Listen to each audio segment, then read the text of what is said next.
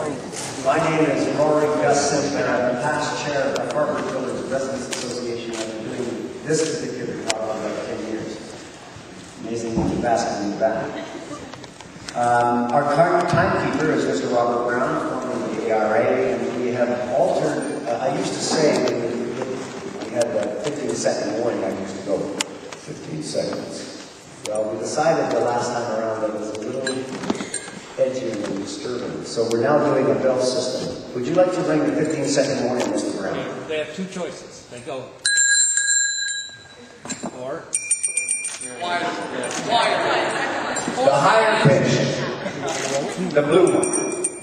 I want a truck horn. So the bell is your 15-minute warning. 15 seconds. 50 seconds. 15-second warning, and then when it rings the second time, you're done. And if you don't get done, I'll let you get done. So, these are the rules for the debate, in which I'm happy to be your moderator. If you don't like the rules, then you get somebody else to do it. But here's the way we start. Each candidate will be given a 3-minute opening statement, and at the end of the debate, they'll be given a 2-minute closing statement. Questions can come from the audience, and they can be asked of an individual candidate, or preferably, I think, to the whole panel, but you can ask an individual candidate. If this is the whole panel, then we will take the questions in order to rotate. Mr. Cressy will answer the first question first, and then the Christian Heritage Partner, Ms. Gross, will answer to start, the answers to the questions second time around, and so on, and I'll rotate that through.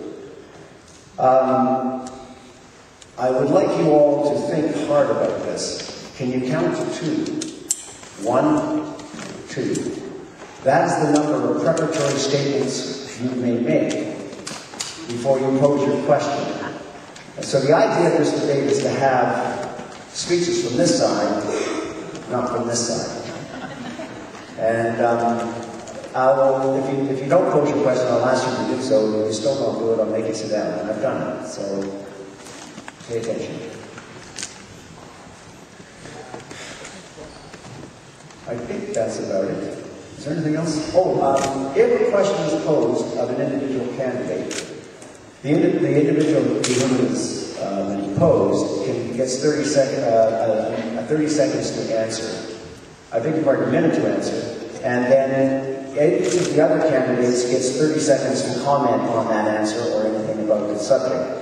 And at the chair's discretion, the original question-answer will be given another 30 seconds to reflect. But I think we're there. So who out there thinks this is a good way to run a meeting? Put your hands up. Yes. All right, so that's my mandate. I'm your Speaker of the House. I'm happy to do it under these conditions, so I expect your cooperation on this. One final thing. There will be no crosstalk up here amongst the candidates. I don't want anybody saying, well, you said that last week and it was wrong then, and that kind of thing. Because then what happens is everyone's trying to think about what their smart answer will be the next time around, rather than answering the questions.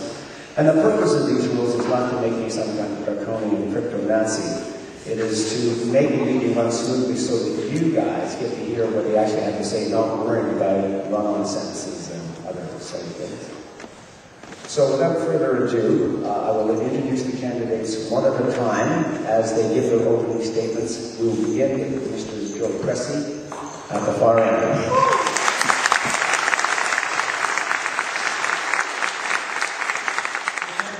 And thank you to the Residents Associations who organized this. And thank you to all of you for braving the rain to come on out. My name is Joe Cressy, and I'm running in this campaign to carry on Olivia Chow's work, to stand up for progressive issues, proudly progressive issues in downtown, and to join a team, the NDP, that's taking on Stephen Harper every single day. Let me tell you a little bit about me. I grew up on Walmer Road, just up the street. My wife, Nina, and I, she's here. We live on Albany Avenue, a few blocks over. And I've spent my life working on social and environmental justice issues at home and abroad. I'm a director with the Stephen Lewis Foundation, working on HIV and AIDS in Africa, supporting women's organizations at the front lines of the pandemic. And I've spent years living and working in West and Southern Africa. I've worked in flying First Nations reserves in Northern Ontario, Ojibwe and Cree communities, working with Frontier College on literacy. And I've worked here locally and right across this country on the environment, on protecting our water, protecting our air, and protecting our climate. You know, I have experience at local, national, and international levels. Proven experience, the type of experience I think you need in a representative in Ottawa. And listen, I'm running in this by-election because, well, I'm concerned about the direction we're heading. On the big issues affecting us, we're heading in the wrong direction. Income inequality, the gap between the rich and the poor has been growing for 35 years. Climate change, and the accelerating climate crisis is one of the defining issues of our time, and the challenges facing our cities. We need an urban, progressive agenda to deal with transit and housing, to deal with infrastructure and childcare. I'm running to stand up for progressive issues and hopefully, with your support, to stand up for each and every one of you. And I look forward to the debate. Thanks, guys.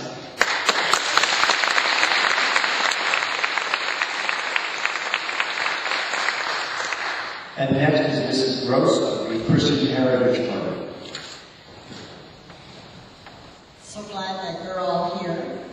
Is my voice loud enough? Yeah.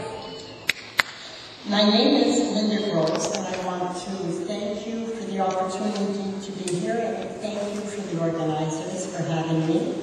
I'm here because I believe that together we can make a difference for Canada's future.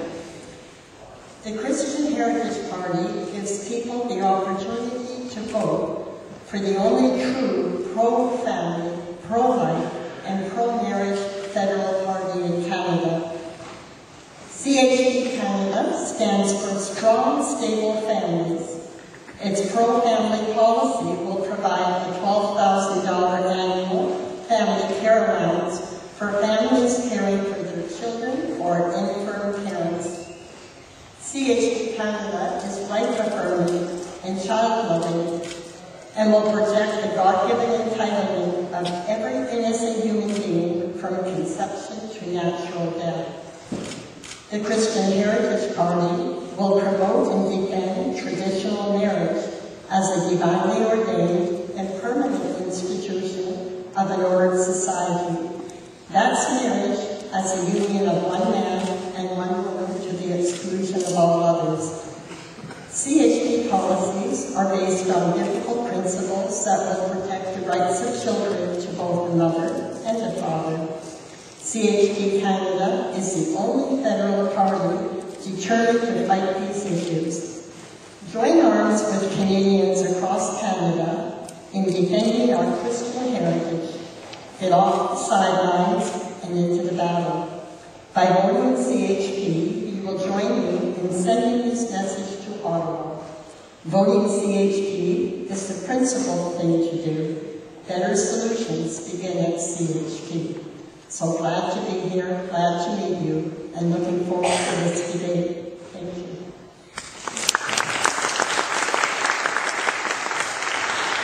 Ms. Camille Lapchuk of the Green Party.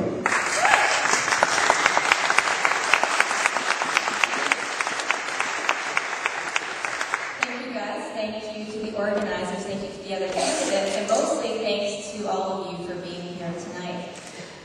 Just to tell you a little bit about who I am.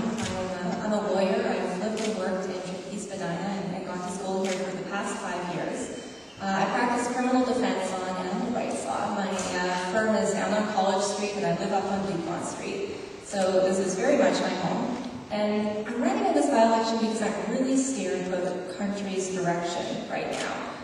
Frankly, I'm scared of what the Stephen Harper government has done to the face of Canada, and I want to do everything I can to oppose it. We've seen him attack science, we've seen him attack the civil service, he's attacked even the Supreme Court, which everyone sort of assumed was off limits until now. So, every time I think something is off limits, he surprises me. What I'm also concerned about is that we've basically prioritized resource extraction in this country to the exclusion of everything else under the Harper government. I'm worried that there's not an effective opposition right now to this in Ottawa. What I see in Ottawa is that the policies of the other parties are driven by polls and not real priorities. They're not driven by evidence, but they're driven by what's popular and what's easy. The Green Party is not like that. We know we can't wait for issues to become popular before we tackle them head on. I want to read you a quote from Brian Walmer, because that's exactly one of my heroes. I do respect some of the work he's done. He said once that leadership is the process not only of foreseeing the need for change, but making the case for change. Leadership does not consist of imposing unpopular ideas on the public, but of making unpopular ideas acceptable to the nation.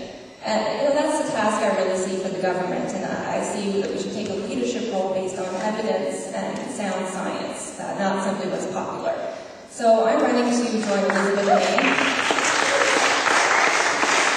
and Bruce Hyde, our second Green MP in Parliament. Elizabeth jokes that right now the caucus has perfect gender parity, but she'd be happy to throw that away if I were to. So if there's one thing that Elizabeth has shown in her short time in Parliament, it's that Green MPs can make a difference. We're free to vote how we want on the issues that matter. We're never forced to cheer on demand, jeer on demand, or sit down and shut up when our party leaders tell us to. I want you to help me save democracy by doing something unexpected. Elect me in Trinity-Spadina, and I promise that we'll send a message to the other parties. I promise that I will talk about nothing but the issues. So if you listen to me tonight and you like what you have to, what you hear, then I'm going to ask you to consider your voting Green.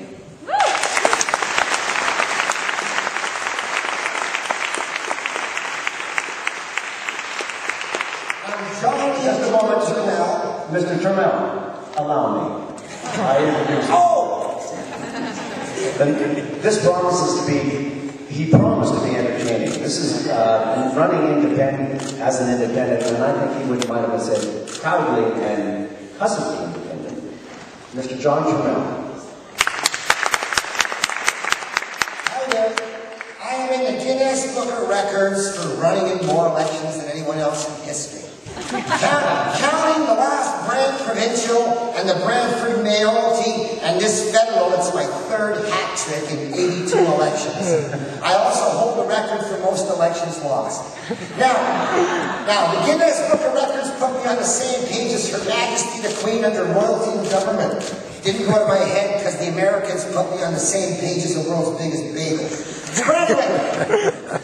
Why am I running? Well, how can I run and get 20 to 30 people off the street to nominate me for their member of parliament in 1 hour? Well, I show them my knife. No. I have another. Let's. How many people have heard of the Let's time banking green dollar program? Anybody? There used to be a Let's in Toronto. Anyway, I go up to people and say, look, ever heard of Let's? No. Let's allow single, poor mamas and poor people to list what nights are available to double and triple duty babysit, so that the other mamas can go out for a night off and they pay each other with 1 hour bills, even when they're broke.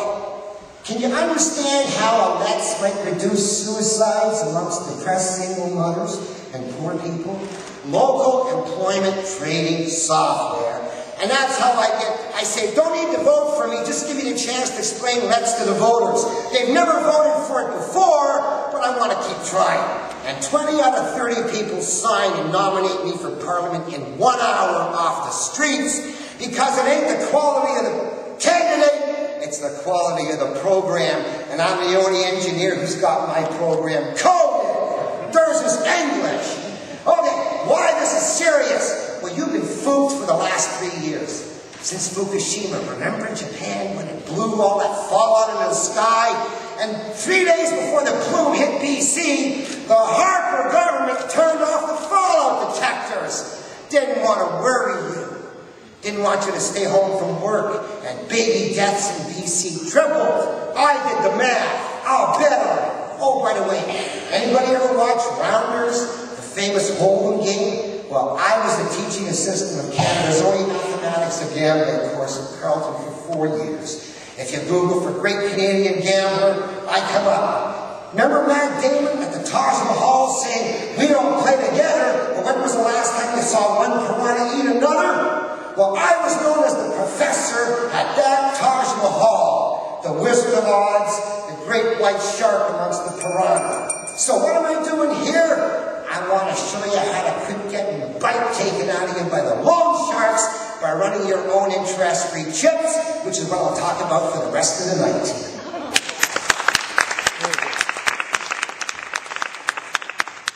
Well, Mr. Bond, Mr. Adam Bond, you're up. Thank you. I was at a conference this fall, and there was a guy running for a party called the Rent's Too Damn High Party. You might want to think about it. I'm against loan shark and not rent. So before we start, I want to just inform the community that we've had a very bad decision at the OMB today. We've all been working together to stop this 25-story student residence at College in Spadina, and unfortunately the OMB has ruled against us once again. I feel as an obligation as the Oakwood City Council to pass that on. The fight for College Street, the fight for better planning in the city continues. And so with that bad news, I'll try to launch a campaign platform that hopefully makes you smile. We need stronger cities. Part of it is a planning conversation, but a lot of it has to do with how we deal with housing. And student housing is part of that. But it also has to do with transit. It also has to do with our water infrastructure.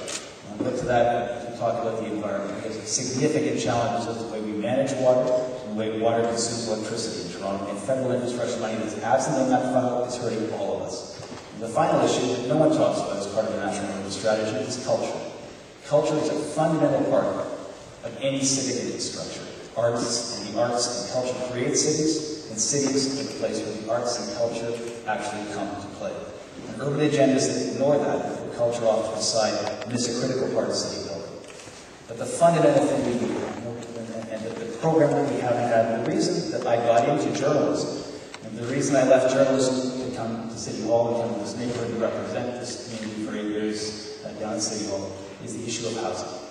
We have not had a national housing program in this country literally since the mid-80s. All governments have failed. It doesn't matter whether it's the NDP at Queen's Park, it doesn't matter if it's the Liberals in Ottawa, it doesn't matter if it's the Conservatives who started most of the housing cuts under Brown Mulroney. Housing has been taken away from this city and other cities right across the country, and that needs to change. And the reason I've joined the Liberal Party, and the reason I'm running this campaign, is to, yes, to bring the national urban agenda to focus, to national prominence, and to make cities right across this country stronger. But everybody talks about transit. Housing is talked about afterwards. For me, housing is where you start. Housing is the one issue that drives savings into the federal health care budget, savings in the Aboriginal First Nations communities that allow them to tackle some of their issues. Housing fixes some of the challenges students and families have sending their kids off to university. Housing, housing, housing. It's got to change. And so I'm changing the campaign platform that I am seeking to represent here by joining the federal Liberal Party.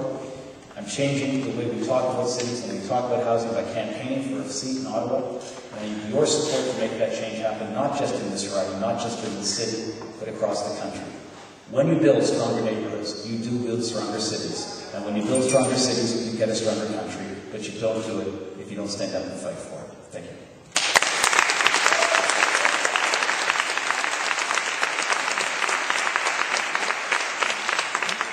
Right, well, I congratulate all the candidates for sticking within their time on the first round. This votes for a good debate.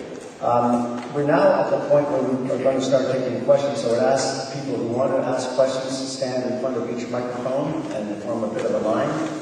And we'll take them alternately from side to side.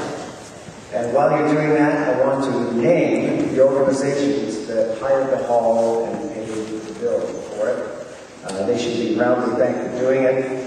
And if you're not members of this organization, and you could be, then shame on you.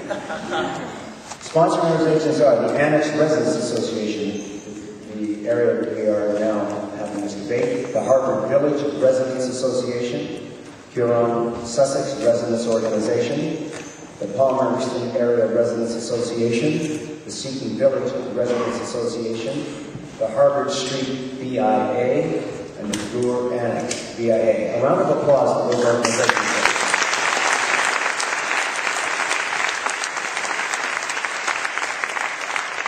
We'll take up first question from the mic here on my right, and away you go. Pardon? Oh, leave that to me. You don't have to worry about it. What's going to happen? You will answer the first question first, second question, Ms. Gross, and so on. And I'll rotate around what I will say. your turn each time, so you don't have to remember. All right, so you're taking the first question. Okay, given the absence of a conservative candidate, let's take Given the absence... Can you make the mic a little louder? Can you hear me now? I don't think it's on. Yeah, it's not on. Say check into the mic. While that gets sorted, maybe we'll take it from this side. Yes, in reference to what you started to say, the Conservative candidate was invited but declined. I'm making no other comment other than that. Mr. Walmer, would you like to begin the questioning? Certainly. It's already been alluded to by one of the candidates. This is a federal election we're looking forward to. Which of you is best qualified and most passionate about bringing scientific thinking back into the government, which seems to be bent on going back to the Liberal age?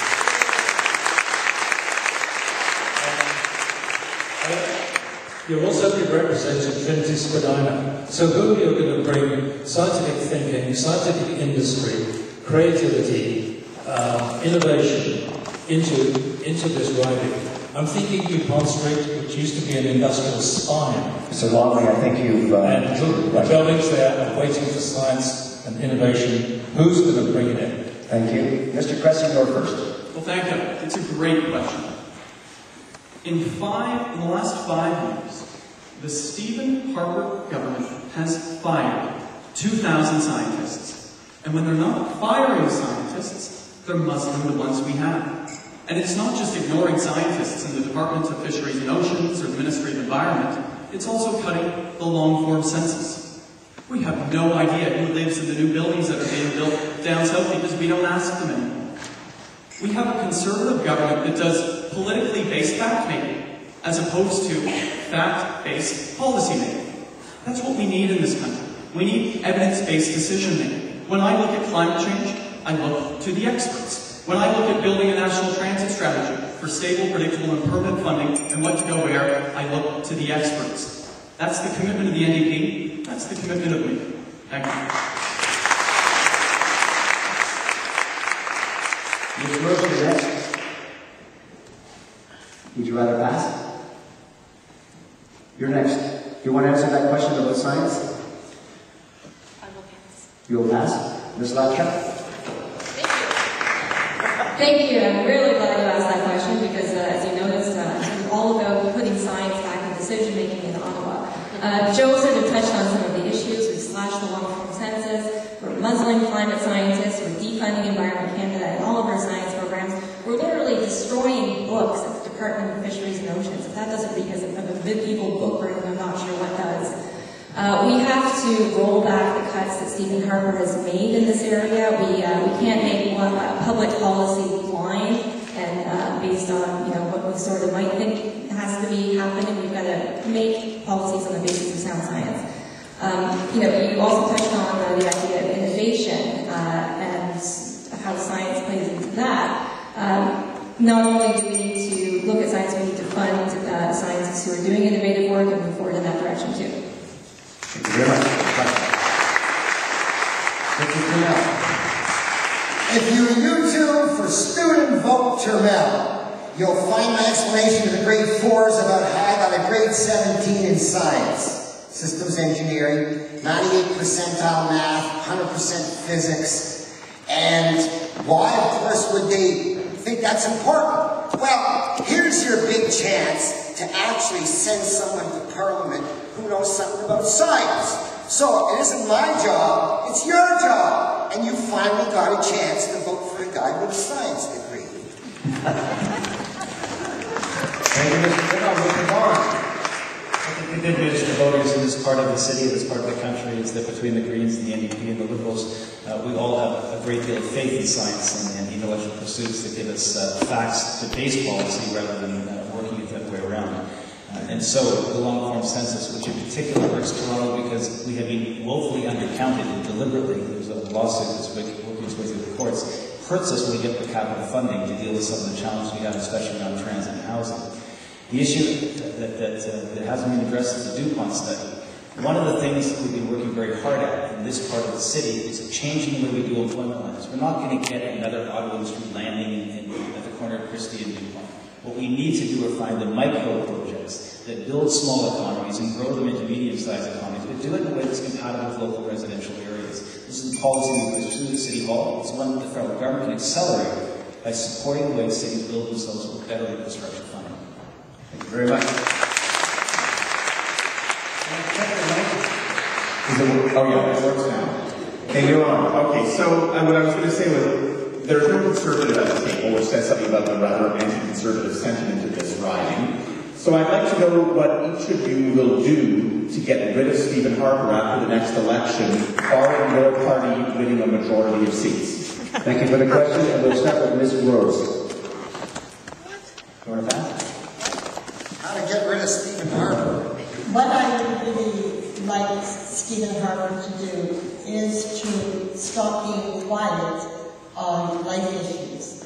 And I would like him to rein in the Supreme Court judicial activism, where Parliament is being overridden by activist judges. I would like Stephen Harper to show leadership and bring the Supreme Court back to respecting the right of Parliament to be making the decisions and laws for this land. Thank you. Blackshot. So when we think about the next election and what the outcome must be, I think we're probably all mindful of the fact that we have a voting system that absolutely distorts the will of voters in this country. And that the only reason Stephen Harper is being Prime Minister for so long in this country in the first place is that he got a false majority with less than half of the votes. How do we fix that?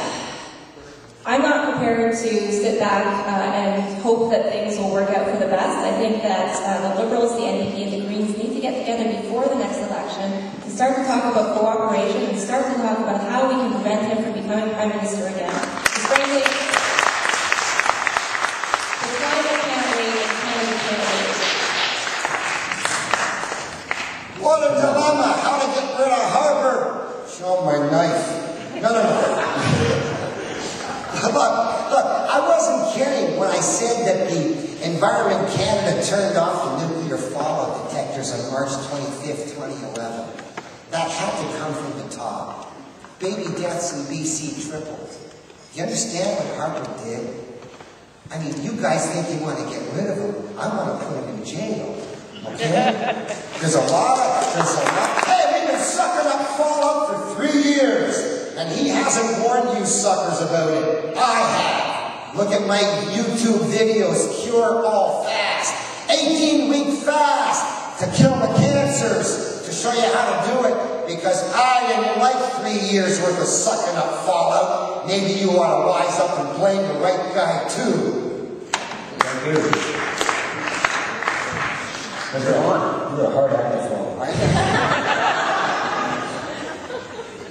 haven't dealt with Rob Ford for 4 years. Stephen Harper seems like a I'm in the same league. He's presenting challenges that are much more serious and unfortunately has had a run of it that has done some damage to this country and our country's reputation internationally, and he does have to be dealt with. I'm not going to sit here and promise you a coalition government any more than I can promise you a majority Liberal government. Any politician that tells you how they're going to construct the next parliament before it's elected is getting a little ahead of the dynamic. Look, I've been working at City Hall for 8 years. I have found a way to collaborate with people, regardless of the geographic position they may occupy in the city, regardless of the ideological position of the party they belong to. When it comes to building shelters for youth, I work with David Shiner. When it came to stopping the island airport, I worked with my waterfront colleagues, Pam McConnell and Mike Layton. When it came to dealing with the casino, we put together a coalition right across the country that transformed the way we do politics in Toronto. Collaboration happens. Collegiality happens, and it must be what defines being elected to Ottawa, but you can't pencil the coalition until you know who you're negotiating with. Still no casino. I want one.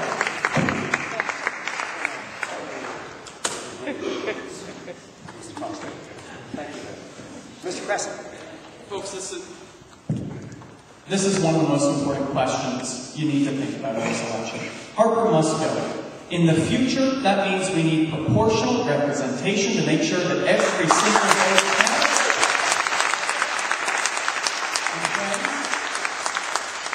The NDP supports proportional representation. The Liberals are opposed. But that's in the future. Right now, we need to work together to defeat Stephen Harper and form a progressive government. We tried it in 2008, 2009. We formed a coalition with the Liberals. Michael Ignatius became the leader, tore it up and said, only a Liberal government. 6 years later, Harper's still in power, and Tom Mulcair has said we will work with the other parties to defeat Stephen Harper and form a progressive government, and Justin Trudeau has said, and I quote, I will not work in coalition. That's a quote. This is a key difference. My objective and Tom Mulcair's objective is defeating Stephen Harper. It's more than party politics. They elect us to work together to get results. Thank you very much. Thank you.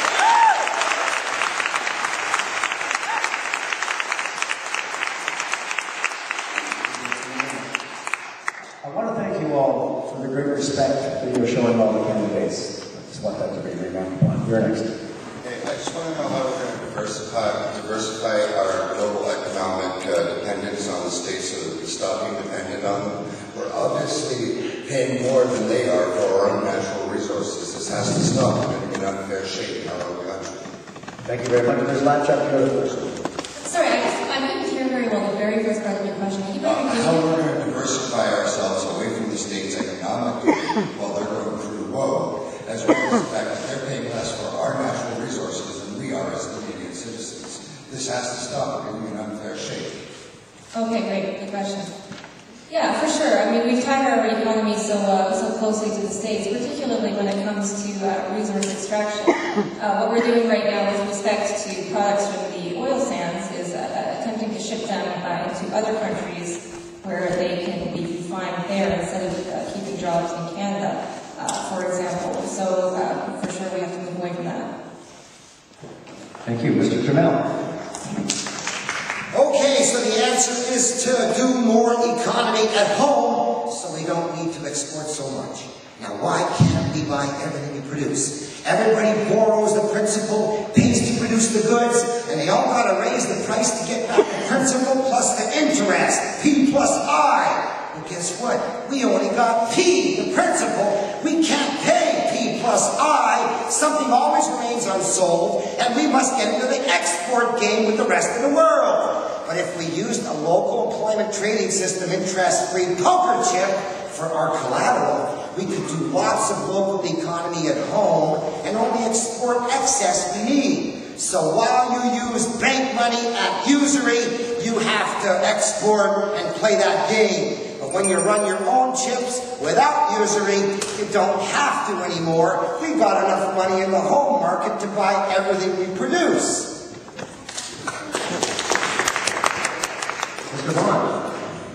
Diversifying trade is critically important, and you do that with trade agreements that do two things. One, they create reciprocal opportunities for countries that are signing them. But the second thing is that you make sure that the behavior of Canadian corporations is consistent with the laws and rules and regulations at home, so you don't end up with some of the challenges that mining companies have created in Latin America. But the second thing is you take a look at situations like Asia and the Pacific Rim opportunities that present themselves.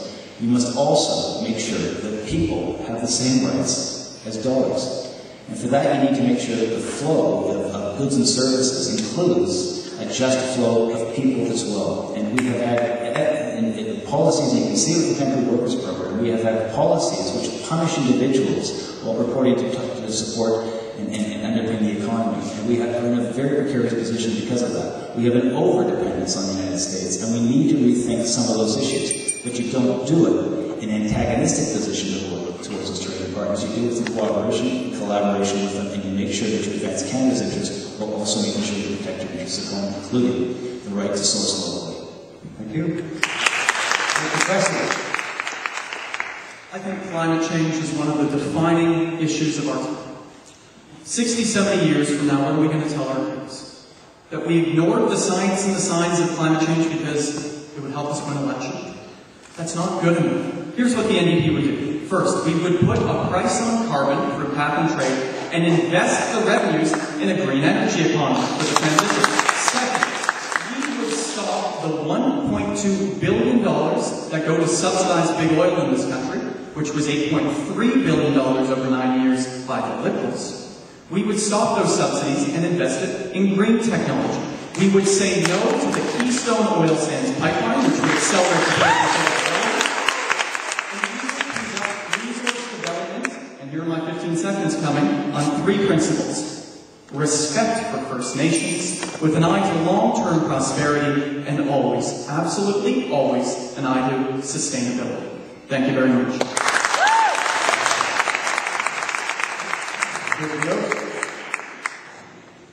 All economists agree that free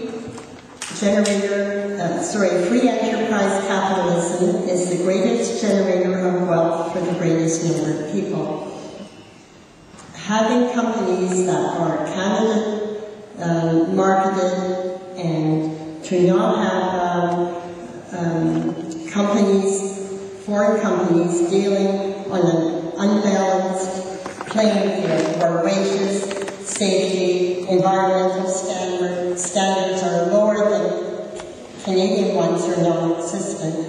Canada needs to buy Canada, made in Canada, for Canadians, and Canadian employees making things. Thank you.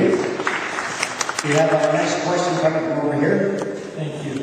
Our current debt acquisition model basically makes it impossible for us to pay back our old loans unless we borrow new loans. So the question is, what would your party do to reform the economic model so we don't continue to acquire debts and kick the can down the road, so to speak, until we eventually either, declare bankruptcy or have the IMF contingency loan, which, we're soon going to be downgraded by the S&P. So Thank you. How would you reform the economic model? Mr. Turmel, you are the number one on this one. Okay, I explained to the kids when I ran for Brantford mayor that the Let's program would allow me to pay them with bus tickets to shovel the snow and help old people have less heart attacks, clean the park, stuff like that. I explained to the kids how the Let's program would allow people who work for the provinces and they get paid with tickets they could use for hydro, taxes, medical, and licenses. A lot better than bus tickets, but harder for adults to understand. Kids get tickets right away. I could do the same with the Bank of Canada, run a PayPal, log on, not MasterCard, 1,000 hours of labor, settle all your interest-bearing debts, all payments go against principal, someday you're out of debt. So it's only the interest causing the problems, and the Let's software is the only interest-free software you've ever heard of before, and you never voted for before, and you're probably not going to get it now either. Because they never got it. Well, the Liberals have a very proud record of balancing the budget and getting the country's finances into a position that put us in surplus, and the Tories have squandered that and put us into a very difficult spot. Those decisions that got us there were tough, but when the country started to grow again, and when those cuts had balanced the books, what you saw then was a strategic reinvestment in the economy, in housing, in daycare, the whole series of issues that allowed us to build a good, strong country that started to deal with some of the challenges that they had presented to us. That's Liberal policy. Good, prudent fiscal management that gets us out of debt, but at the same time, what you get when there are surpluses is a substantial and a robust investment in cities, in social programs, in some of the injustices of the past. I just want to quickly address one issue that was raised by one of my colleagues here, and that's the issue of Montclair. He has said he wants to be a partner to the oil. That's not what you just said, Mr. Gressy. Thank you. Mr. Gressy. Thank you. Listen, for my generation's entire life, we've been told that the problem is the deficit, and therefore the solution under Liberal and Conservative governments was to cut services and jobs. Or we've been told that the problem is taxes, and therefore the solution is to cut taxes. Those are not the problems. Taxing and spending is the role and function of a government, any government. Taxing is not a four-letter word. What we need to do in this country is invest again. Invest in a strong economy by dealing with the urgent issues affecting our cities, like childcare and housing and transit. Investing in a green energy economy to drive the future for the next generation. What we need to do when we talk about the economy is talk about jobs. Jobs. Good, decent, well-paying jobs. That's what creates a strong economy. As an NDP government, we would take on youth unemployment, We would deal with the national transit strategy to invest, and we would invest in green energy. Thanks.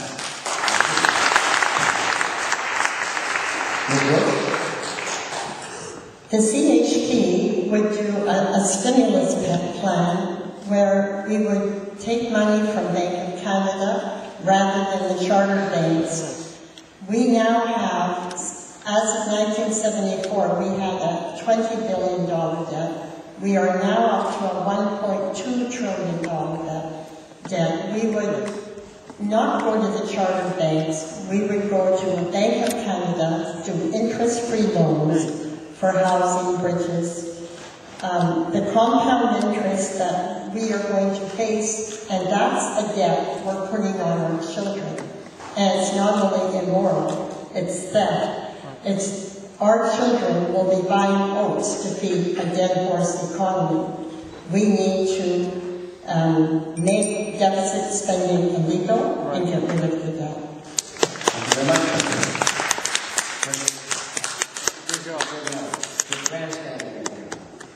Ms. Lapchuk. Thank you. Our problem is that we haven't been taxing well and we haven't been spending well. We've treated taxes for too long like tax is a bad word. It's not. Canadians are willing to pay taxes when we get appropriate services and when our money goes to fund things that are in our collective interests. What we don't want is to see our money being spent on operations like the oil sands, where 1.4 of our tax dollars, 1.4 billion tax dollars every year go to fund those operations. We don't want our money being spent on expensive nuclear projects that don't do anything to reduce greenhouse gas emissions. So what we need to do is put a price on carbon through a fee at the source, raise money that way, start shifting taxes onto societal bads, things that we don't want, move them away from societal goods like jobs and like revenue, and get ourselves out of debt and fix the problem that way. Thank you very much. We're ready for our next question. Good evening.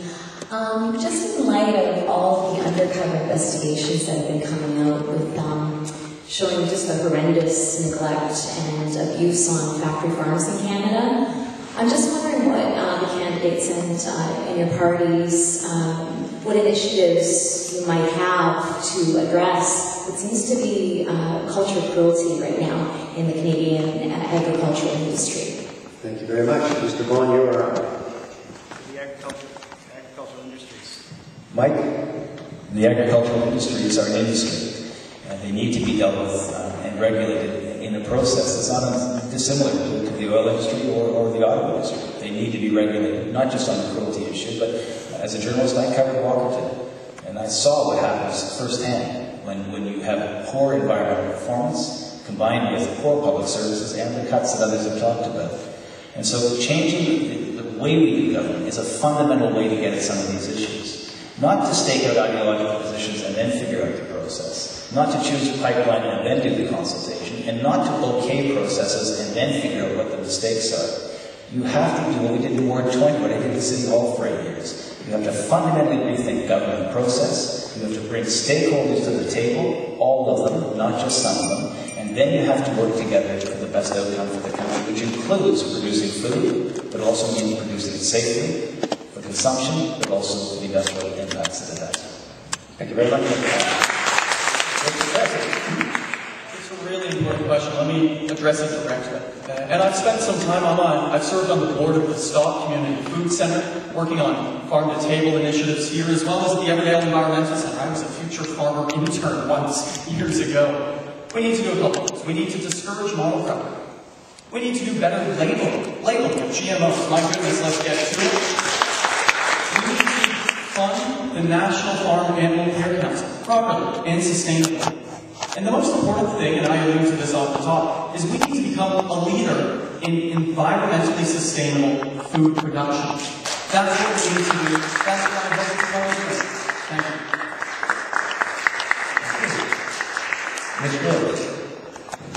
The CHP too supports the labeling of GMO. The right should be to the consumer, the people that are buying the products, whether they like GMOs or not. It's for them to decide, and it's not for it to be imposed on by the government. And as far as food goes, a country that cannot feed itself is a colony. So we really do need to support our farmers, support small farms, and be considerate to their needs. Thank you. Well, partly I'm missing something, because I heard a question about animal protection, and what I heard from the other candidates answers about food. I'm reminded of a quote that I really like from Gandhi, who said that the strength of our nation and its moral character can be judged by the way we treat our animals. And if that's the case, we get an F. Animals on factory farms suffer immensely in this country, and yet there are almost zero federal regulations that address their suffering and that stop them from being kicked and abused and punched and treated horribly, like we've seen in the recent spate of undercover investigation videos to hit the airwaves. We need to do more. The animals that we eat are no different from the cats and the dogs that we share our homes with. They're all deserving of respect. They're all sentient. They experience joy. They experience suffering just like us. And we need to do better. We need to implement federal standards. Frankly, the other parties have done worse than nothing on this issue. I can't even find animal issues when I look at their platforms. The Green Party's had a full animal protection plank in our policies since about 2005. It's an issue I care strongly about and that the Green Party will champion.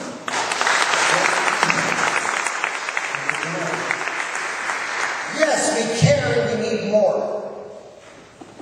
Are any solutions? No.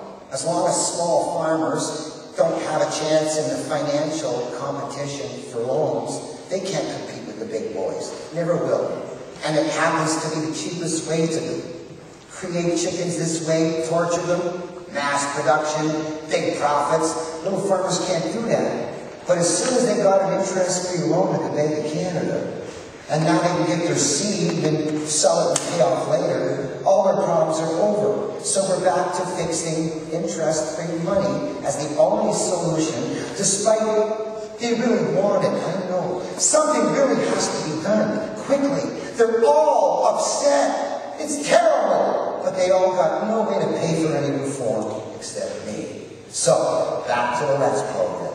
As for climate change and carbon tax, can they still be fooled by the trick they used to hide the decline? CO2 spike, temperature ain't changed in 18 years, and these clowns are talking about global warming? Oh no, they changed the climate change. It ain't temperature degrees no more, it's climes. What is a climb? Yes! Units of climate change are what? You're done. We're going to take another question from this side now. Thank you. Thank you for being here. My question is coming from a place of being a former combat medic for 10 years in the Canadian Forces, a veteran who deals every single day with the hell of PTSD, one who's actually lucky enough to still be here rather than my brothers and sisters who have taken their own lives or who are still fighting just to get basic benefits. My question is, do you believe in a social obligation between Canada and her soldiers? How would you understand that obligation to exist, and what would you and your parties do to restore that obligation, the very obligation that the Harper government has said does not exist?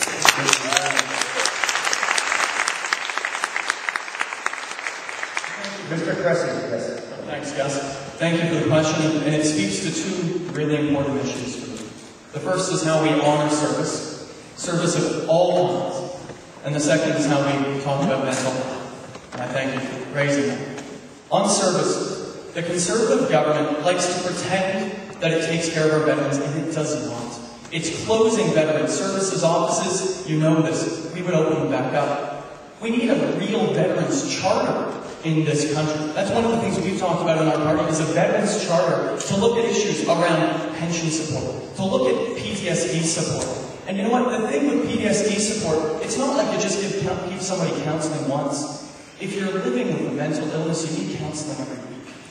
Every single week. That's how we care for each other better. The role of a government and a society is to care for each other and to make sure we provide the services and the support for those who serve so that we do that. Thank you.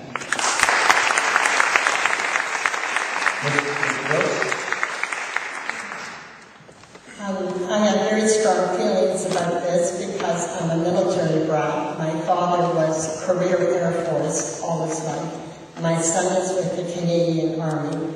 I believe our soldiers are to be proud of. And there's a little sign we have at our house. If you don't support the troops, feel free to stand in front of them. So I understand the great sacrifice they're making. And the soldiers, like my father before, have brought the freedoms that we enjoy now. And our children, to have freedoms, we need to support our soldiers. They need the equipment that's right for the jobs they need to do, and they need to be battle prepared. Thank you so much for your question. Ms. Lapchuk. Thank you very much for that question. It's been an embarrassment, a personal embarrassment of mine for quite some time when the Conservative Party pretends to support troops and uses the idea of supporting troops as a baton to hit over the heads of the other parties in the Parliament. While meanwhile, cutting support to veterans, attacking the Veterans Ombudsman, shutting down Veterans Services Office. Meanwhile, they spend more money on the social media campaign to promote what they're doing for veterans than it would have taken, rather, to keep those offices open. So I think that's an embarrassment. I think that's wrong. I think that has to stop. We need more support for PTSD issues. We need more support for mental health issues. And I thank you for the question. I hope you continue working on the issue. 1967, Canada's Centennial, July 1st, Parliament Hill, Canada Highlanders of Ottawa, Queen's Honor Guard, and I was wearing a kilt that day. I was there. So, look, I want to give every sick person an interest-free credit card so they have maximum access to everything they need, not just you guys. I want to give every cripple, every poor person the same thing. You know what I mean? Nothing special. You don't need nothing special. You just need support when you're down, and hopefully you can put it back later when you're up. And that's right out of the Bible. Paul Corinthians 2, chapter 8, 14. Your abundance should at the present time be a supply for their want, so theirs can later be a supply for your want. And in that way, he who gathers much doesn't have too much, and he who gathers little doesn't have too little. And that's what Lex does. It shares out the abundance to the guys who are down until you're up and sharing it back. Thank you, Mr. Vaughn. Thank you for the question. Thank you for the service. I think I join my colleagues here. The behavior of the federal government of Stephen Harper has been shameful. It's been embarrassing. I was talking to an Afghan veteran who has been working on my campaign about this very issue, and told me what the program we were developing at City Hall and hadn't quite found the way to package it to bring it to senior levels of government yet around post-traumatic stress disorder. What we know about it is that it works in different ways with different people, and the best way out of it is as a group working together, peer counseling on peer counseling. We also know that there are priority neighborhoods in Toronto where young people and families are dealing with exactly the same symptoms, but it's not recognized because it's diagnosed only overseas and not in their own communities. Gunfire and violence is a significant issue. So part of what we want to do is put together veterans and these young people and build new programs that allow veterans to make another contribution to Canada. They've made great ones so far. They can make better ones still in this particular area because they have expertise, but they also come from those communities. This is the kind of thinking that needs to change up in Ottawa. We have to take what's working locally, amplify and accelerate it, and you are part of the solution. Thank you very much.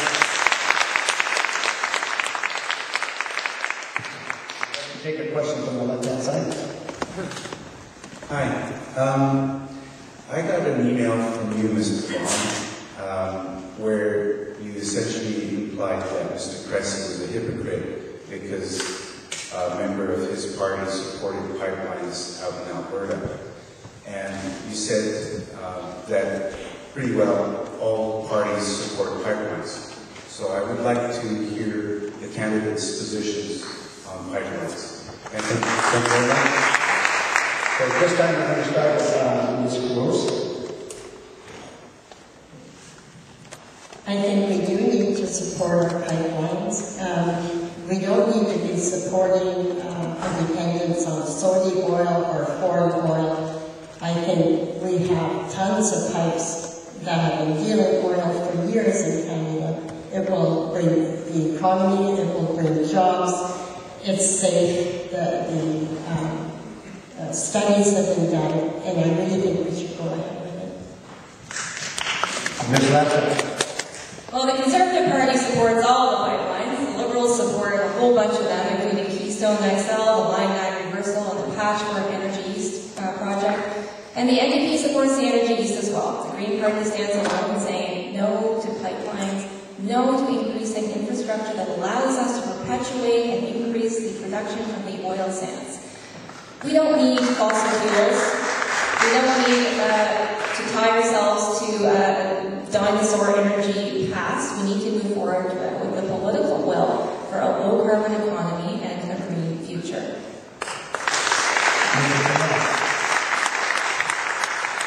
Agreed 100%. There are lots of clean energies out there. She just can't afford them. Okay? There's no money. There's no money for clean. Dirty's cheaper. And we've only got enough money for dirty cheaper. She ain't got more money for cleaner. I do. Now, when you got enough money, you can buy cleaner. But right now, as long as you're always paying the top of your budget and debt service to the banks, you're never going to have enough money for clean energy. But she's right. Everything she wants, we should have, except she ain't got no money. And I do. So, vote for her. She wants it.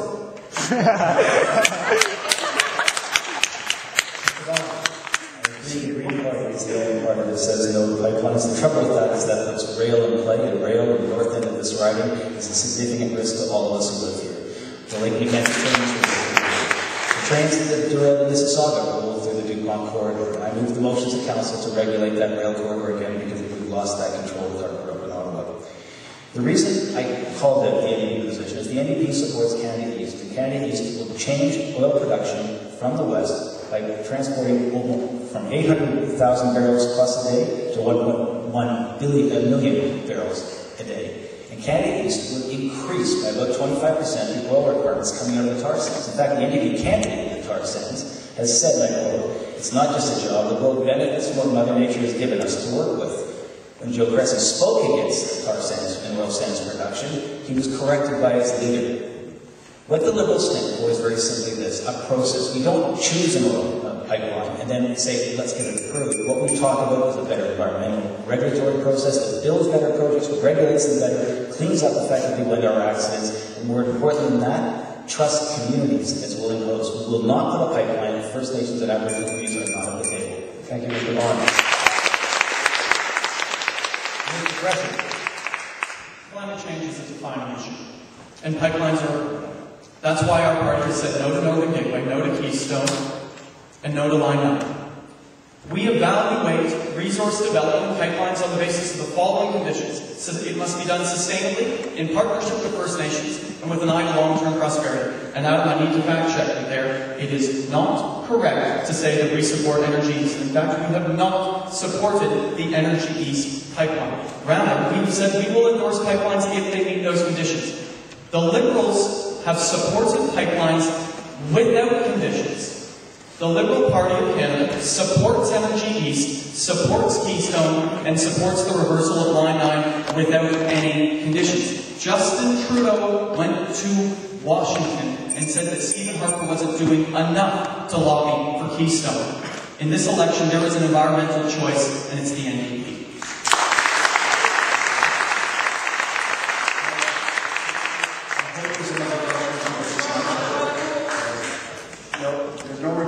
Here's the way this works. You get to say your piece, and there's no rebuttals on these things. You said what he said what you said, and you're just not going to go back and forth on it. So we're at the end of that particular question, so we're back on the right. Okay, thank you. You may have a chance for a rebuttal right here. As a continuation to that question, as pro-science progressives who are no doubt aware that the climate's destabilization is imminent and threatening, and that burning the tar sands is the most irresponsible thing Canada can do in this regard. Harper's vision for Canada is tar sands and pipelines. What is your party going to do to de-implement Harper's disastrous plan of dirty energy and carbon pollution rather than providing Canadians with an alternative? Why won't your party say no tar sands, no pipelines as the people of Canada want? Thank you. We start with Ms. Hi. reply to your question. I do say no to new pipelines, and I do say no to tar sands expansions. That's obviously the direction we need to go in. The conservative climate plan I don't really think exists. I haven't seen one yet, and what they've done has been rejected by everyone. I'm not sure what the Liberal plan is, and the NDP plan to put a price on carbon through cap and trade is being panned by many economists as nonsensical and overly bureaucratic. The Greens would put a price on carbon at the source through a carbon fee. We would use that money to go into a fund and pay out to Canadians a quarterly dividend. So basically you're getting a carbon bonus every few months. This sends an important market signal that we need to reduce emissions, we need to move away from dirty, polluting sources of energy, and move forward with a low-carbon and green tech future.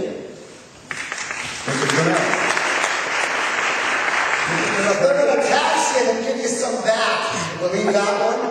Look, temperature hasn't risen in 18 years. CO2's gone up. Now, if you want to make something out of that, I'm trying to tell you they used a trick to hide the decline in the data. Hey, I got a science degree. You use the word science, go get some. Temperature ain't changed, lady, and I ain't paying no carbon tax to fight some imaginary threat. Get it? Now, anybody want to say the temperature is rising? I got $100. If anybody wants to put their money where their mouth is. I say temperature ain't rising. It ain't risen in 18 years, and I ain't paying no carbon tax for your imaginary threat. Hang on.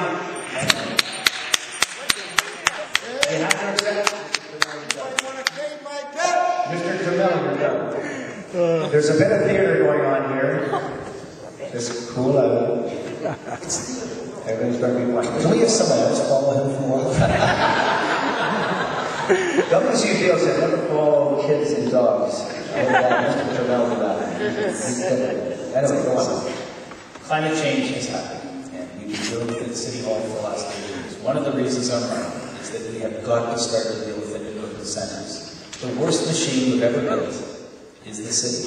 We generate more greenhouse gas here than anywhere else. And we can talk about which pipeline is better and which pipeline goes through a better process that we're blue in the face. But if we don't stop greenhouse gas emissions, we're going to be in big trouble. Oh, yeah. And so the issue is this: on housing, on transit, on water infrastructure in particular, the largest consumer of electricity in Toronto is our leaky water system.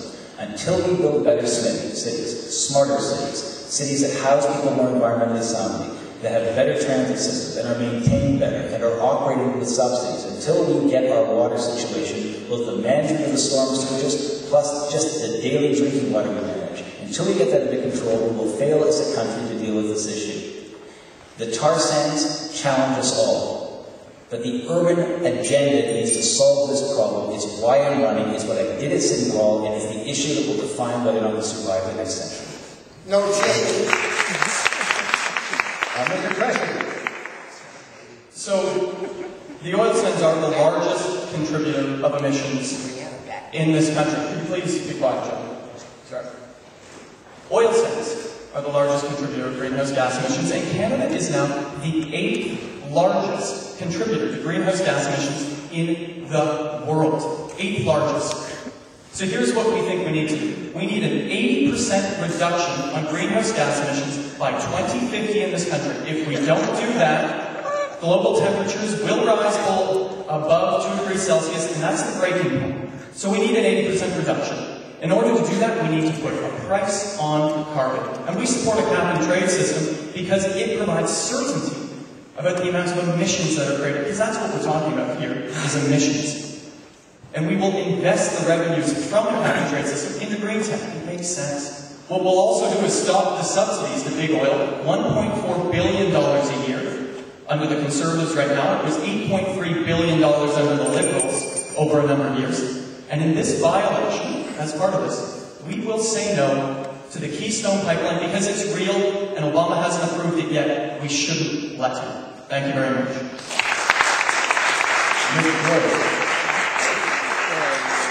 CO2 and water vapor are not pollutants. They are both essential to agriculture, and to all life on Earth. Trading carbon credits and capital trading contribute nothing to the economy.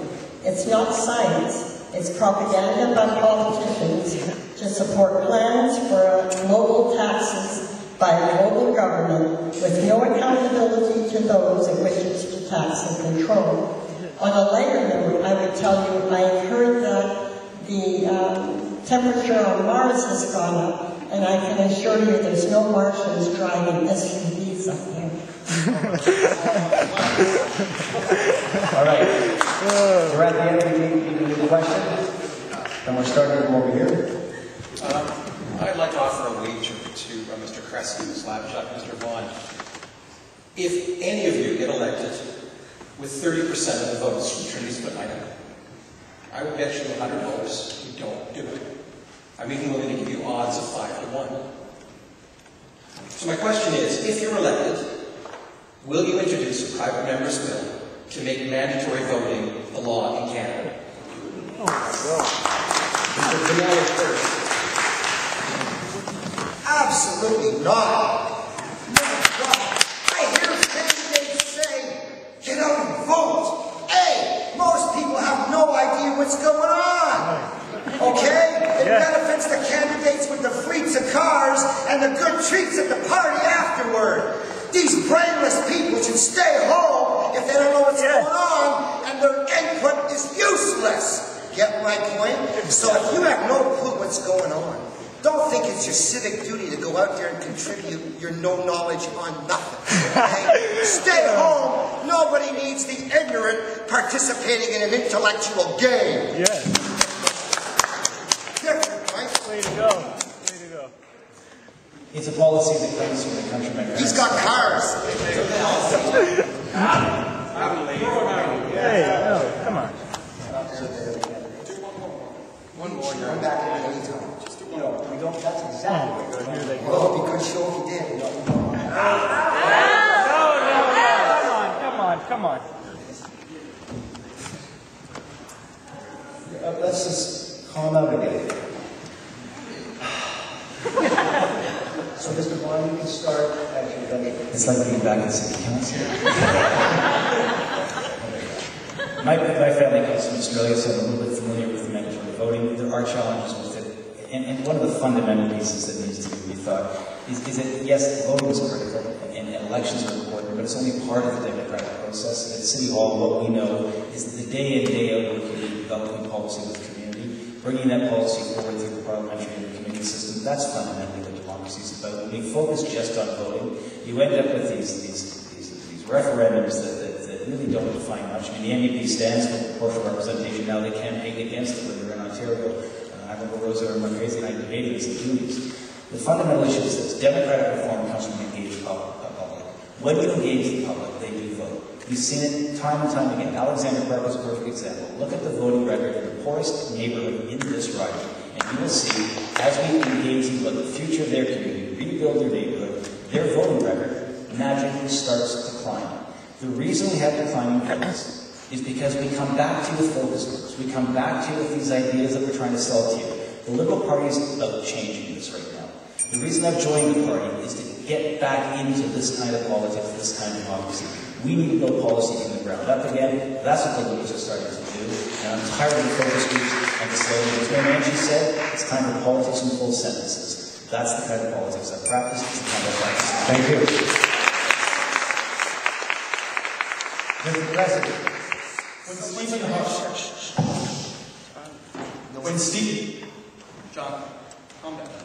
Stephen Harper wins a majority with 39% of the vote, it's not right. When Kathleen Wynne wins a majority with 38% of the vote, it's not right. When Bob Rae, as the former Ontario NDP Premier, wins a majority with 37% of the vote, it's not right. There are 3 countries in the Western industrialized world without any form of PR: Canada, the US, and the UK. And the 3 countries in that same region with the lowest vote of Turmel: Canada, the US, and the UK. I'll introduce a private member's bill on mandatory voting. Absolutely. I'll also be part of a party that will put forward proportional representation. And I'll also look at other voting measures. How about weekend voting? If you want to have a big Santa Claus parade or a music festival, you do it on a weekend. Why not look at weekend voting? Why not look at online voting? We need to engage people to make sure they know that every single vote counts, and we need to make sure it's easy to do. Thank you so much.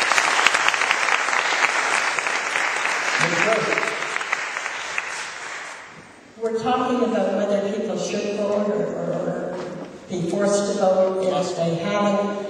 And I really think that, do you know what's the only wasted vote? When people vote for something they don't believe in. That's a wasted vote.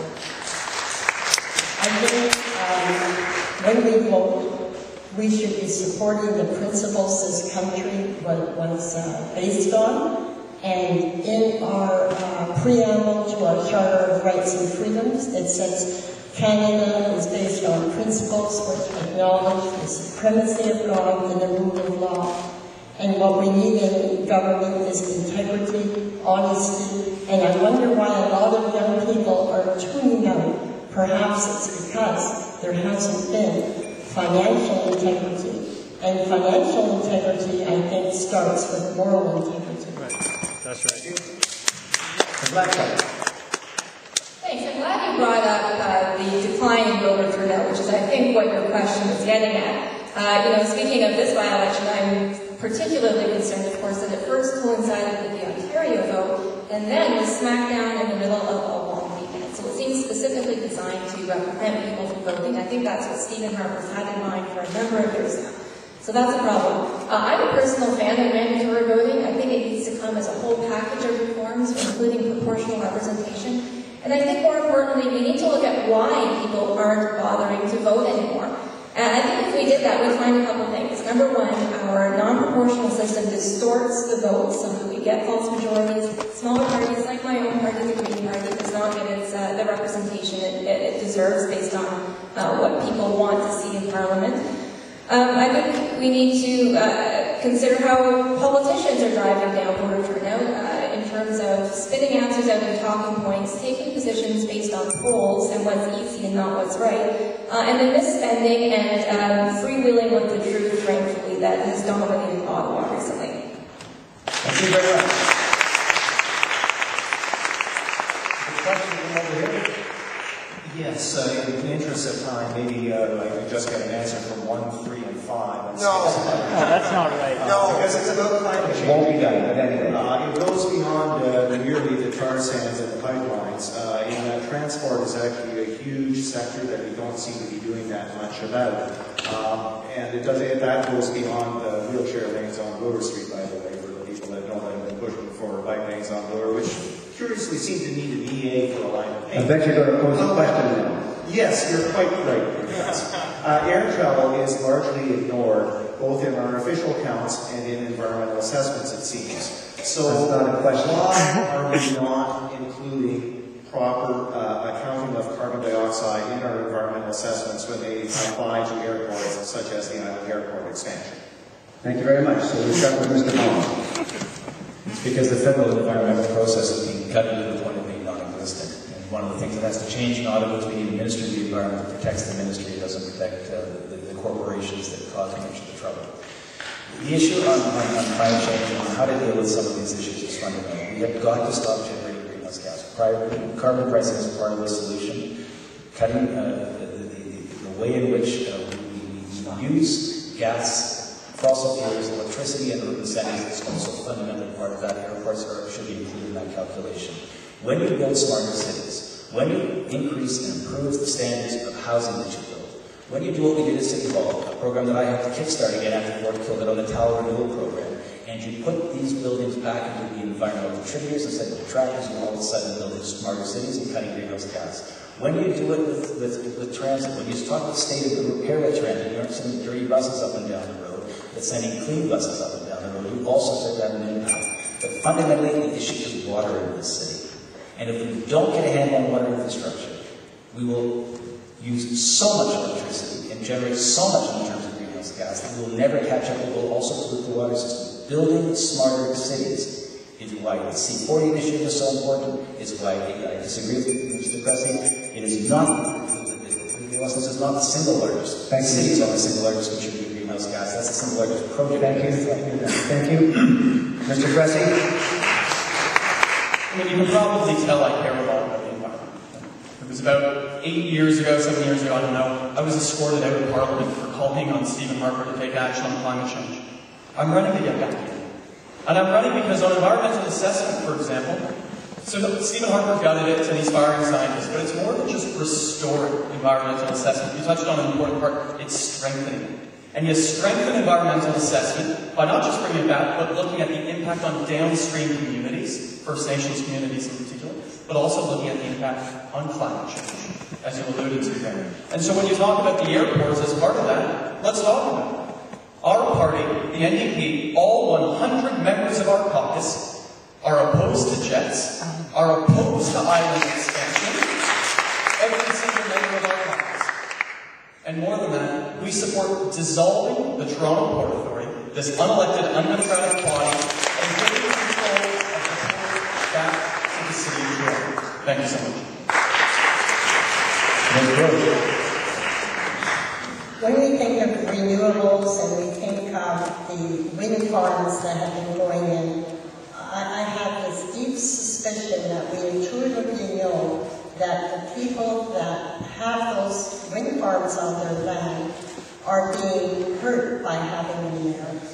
And when they are talking about the efficiency of these wind farms, they are not.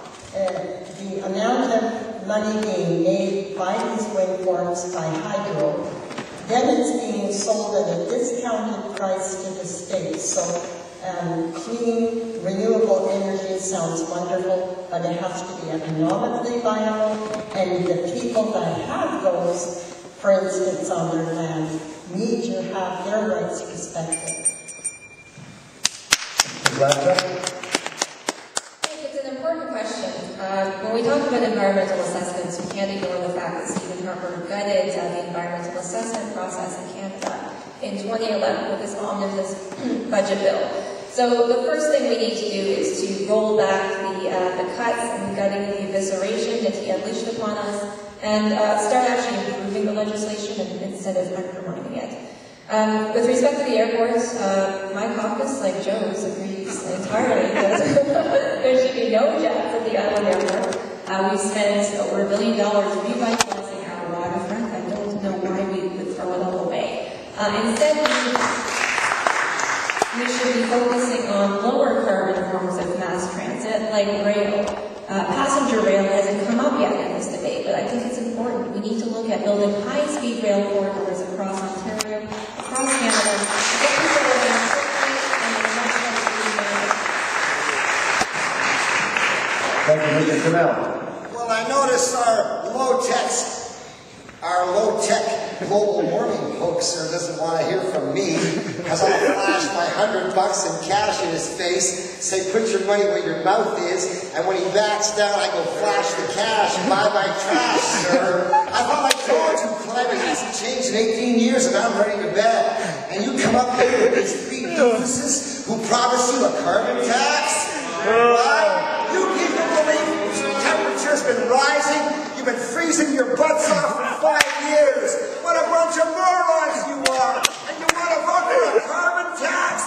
These three are promising you a carbon tax when temperature ain't gone up. And Chicken Little turned his back because he's too scared of a real science graduate to look me in the face. Flash the cash, bye-bye trash. Yeah. Sir, go back to high school. Turmel, you're done. When you sit down, you're done. Let's try another question. To this side. My question relates to housing. In 1996, the federal Liberal government dismantled the National Housing Program, leaving Canada for the last 18 years as one of the few OECD countries without a federal housing plan. We see the evidence of that all around us, and the success of Liberal and Conservative governments letting more housing in the city. The wait list for affordable housing in Toronto is at an all-time high. Can I ask all of the candidates for their plan in respect of housing and whether their parties federal records suggest they'd actually be able to achieve their plan?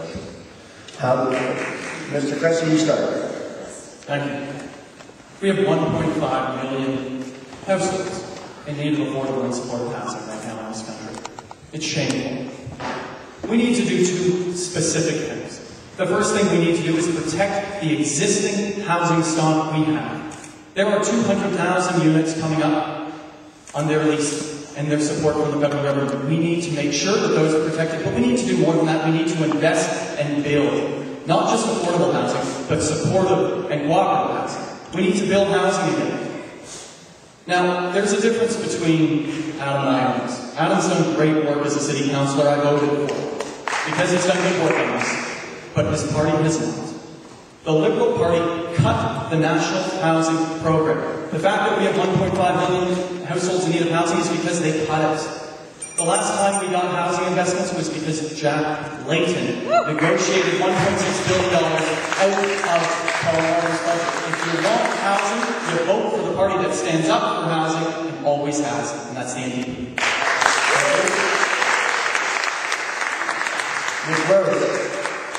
We do need more low rental housing, and the Christian Heritage Party would support changing the building code to allow new starter homes. And as far as the housing in Toronto that exists, I think it's really unfair when we find out politicians are living in that low rental house at a reduced rate. I think that does disservice to those that really need it. Thank you. Ms. Laptop? We witness a gradual disintegration of the social safety net in this country to the point that includes housing, where many people are forced to live on the streets or forced to choose between eating and paying their hydro bills. This is wrong. The Green Party would amend the Charter of Rights and Freedoms in Canada to actually include housing as a right, a fundamental inalienable right. We would appoint a minister to oversee the implementation of the ambitious national housing program, including provincial and municipal cooperation, tax credits for building affordable housing, funding cooperatives, and a dramatic increase in spending on social housing. We have to eliminate housing as a factor in homelessness. Lack of housing, rather. You may be homeless, but you have the right to a home. Makes you feel better, right? Look, imagine that as fast as industry builds new housing, Casino Turmel pays them with new chips. If you want to live in that housing, you got to get some of the chips from the guys who built the houses. And then, no interest, but you got to pay the house as fast as it depreciates. Now, I know that's hard. Most people don't get it. But that's how interest-free financing would work. As fast as industry builds new collateral, the cashier gives them new chips. And as fast as the collateral is consumed, the people who consume it have to put it back. Now, how can you choose? We're all in favor of more affordable housing. Every one of us. Really? No? They've all said they want more affordable housing, right? We're all the same. No. I got the way of paying for it. I'm the only guy with the Lentz program that can pay the workers to build you your house. But if you vote for them, you'll have the right to it. Thank you. Mr. Bond. Way to go, John. Nobody got it. Thank you. Housing is why I'm on this stage. There is no issue more important for the future of this city and this country than housing. That's what I've been working at 8 years at City Hall. It's the reason I've joined the Liberal Party. It's the reason I've joined Ottawa, to build housing. The housing tax didn't start with the Liberal government. They started with Brian Mulroney. They were continued by the NDP government of Queen's Park, the worst landlord that ran Ontario housing into the ground before giving it to my terrace land was completely destroyed. We have got to change this.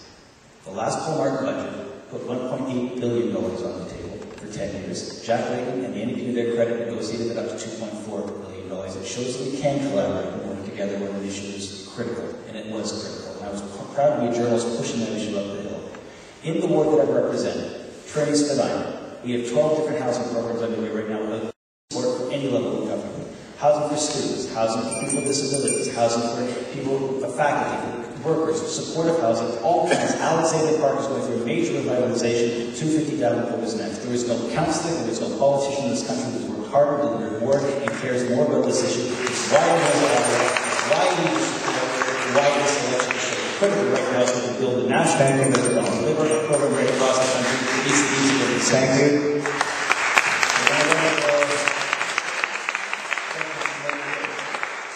Hello, thank you for coming out. My question is based on an idea that David Miller came up with years ago, and that is that the federal government should leave a portion of their federally collected sales tax, the GST as it was called at the time, right within the communities where it was generated. Any ideas from you guys? Ms. Gross? CHP would support a tax system where your taxes are on what's sold, not on the income of hard-working people. To tax something, economists know, whatever you tax, it depreciates. So we would put taxes on stuff as it was sold, and not on a burden on the taxpayers that are working hard to keep their businesses afloat. I'm not sure if I've answered that totally properly, but that's what the CHP would do. Thank you, Ms. Latchak. Yeah, I think what you're touching on is that the biggest fiscal imbalance in this country is not between the federal government and the provinces, but between municipalities and all other levels of government. I like your idea. The Green Party's approach has been to increase the federal gas tax transfer to municipalities to 5 cents per liter to be used in funding sustainable initiatives. But I think what we can agree on is that municipalities need some more support from federal and provincial governments. Mr. Turmel. Well, I don't care how they tax me, I care how they waste it. I'll pay my tax for army and police to handle strife. I'll pay my tax for doctors and nurses who protect my life. I'll pay my tax for all engaged repairing road and sewer. I'll pay my tax for social servants helping out the poor. I'll even pay my tax for bureaucrats with no regret. I only object to paying tax for interest on debt. Yes. I don't mind paying tax for human time at useful toil, but charging me for money's time will always make me boil. So, I'm not in favor of sales tax or against it, income tax or against it, but I think they're stupid taxes because they need a lot of accounting, need a lot of receipts, got to keep every transaction. I'd rather pay an asset tax once a year, count up what I got, chip in 5%. That way we don't need all these receipts and accountants and all that other kind of stuff that we get to enjoy every Thank you, tax Mr. year. Turmel. Actually started in this city with conversation with Jane Jacobs, people like my father, and Mel Lastman. But it also included someone called Glenn Murray, mayor of Winnipeg at the time, who hosted the first big city mayor's conference. And the Liberal Party responded, and Paul Martin from Martin responded with the gas tax among many other measures as part of the way housing started to get rebuilt again. In fact, he quit the Correction Academy to get that program going and become the next Prime Minister. I understand this issue because as a journalist I covered it, as a City Hall representative I fought for it, and going to Ottawa was critical to making this thing happen. But what we need to avoid are prescriptive programs that come out of Ottawa. The Liberal Party's position is very clear. What percent of GDP will be assigned to federal infrastructure funding directly to municipalities, but municipalities will choose what they spend it on. Housing needs in Vancouver are about supportive housing for addiction and mental health. Housing needs in Winnipeg are rehabilitation of existing housing stock because they have vacancies. In Edmonton and in rental stock because they have employment growth outstripping housing production. In Toronto, it's almost all of the above. We have to change the way we fund cities. It's why I joined the Liberal Party. Housing is a critical component. Flexibility is the experience you get when you work at City Hall and understand how to put federal dollars into budgets, accelerate and amplify results immediately. But the Liberal Party is the only party that puts real money, a real figure on the table to get that job done. Thank you very much. Over 80% of Canadians now live in urban centres. There's a stat I love, which is more people ride the TTC every day than live in 9 provinces or territories. We're an urban country now. The face of Canada is an urban face. It's Mississauga and Toronto, it's Vancouver and Montreal, it's Halifax and Winnipeg. It's an urban country. And cities receive only 8 cents back on every tax dollar they generate. And we're generating 60% of the wealth in this country. That fiscal imbalance needs to be addressed if we're going to be able to deal with the urgent pressing needs we've talked about here tonight. Transit and housing. infrastructure, and childcare. We can't do that without it. So we have a couple specific things we've said the NDP will look at. The first is actually the corporate tax rate. It's 15%. It used to be 29%. It's amongst the lowest in the Western world. It's unacceptable. It should be raised. Corporate tax havens. We're losing between $5.8 and $8 billion a year in tax havens. We'll look at that. We'll also look at an additional cent off the gas tax to fund cities, beyond making the case for the federal government to invest in cities. Thank you. Thank you. Time for another question. We'll come over to this side. Yeah, I live in an apartment here in the annex, and some people at the far end of the hall in their apartment started smoking marijuana. The smell was so strong it came all the way down the hall into my apartment, and I got a terrible headache, and I never get headaches. I phoned the police and was stopped. What would I do if marijuana is legalized, as is proposed by Mr. Trudeau? All right, so we'll start with this laptop. Well, thanks. I mean, I feel sympathy for you having to experience a nuisance in your hallway. I think that's one issue. The question of whether marijuana should be legalized, I think, is another issue. The Green Party has supported the legalization of marijuana for longer than marijuana. Maybe the marijuana party is really well. I can't really remember myself. Yeah, I remember. But at any rate, it's high time that we moved in that direction. That wasn't actually supposed to be But the problem with criminalizing marijuana is it's incredibly expensive. We spend millions of dollars per year on drug cases as they wind their way through the court system, as law enforcement deals with calls about them. We're wasting this money, and we're saddling Canadians with criminal records for something that simply shouldn't be illegal. So what we need to do is move forward with the legalization scheme. We need to regulate marijuana like tobacco products, raise tax revenues from it, and stop treating Canadians like criminals for engaging in activities that don't cause societal harms. And with respect to your issue, I certainly feel sympathy, and I'm sure that something can be worked out with the building. Thank you. Well, you know, back in 2006, University of Saskatchewan found that marijuana grows new brain cells, which is why it's good for Alzheimer's and dementia. So, sir, breathe in deeper. It'll do you good.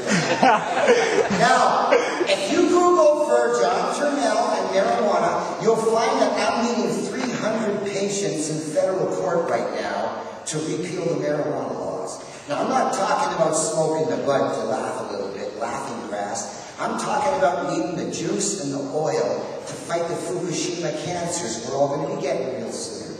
Notice how a lot of your old friends get cancer and they're gone in 2 months. Or little kids are gone. That's the Fukushima fallout they didn't tell you about. But marijuana oil and juice, next to fasting, go see my YouTube video, Cure All Fast, because fasting starves the cancer and it doesn't starve the healthy cells. The point is, we got to repeal the marijuana laws and get the juice and the oil, or we ain't going to survive without it.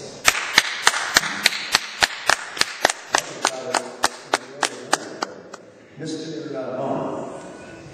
One of the funny things about running for the Liberal Party is the Conservative attack hat is constantly focusing on marijuana, and we get a lot of very interesting canvases at the doorstep.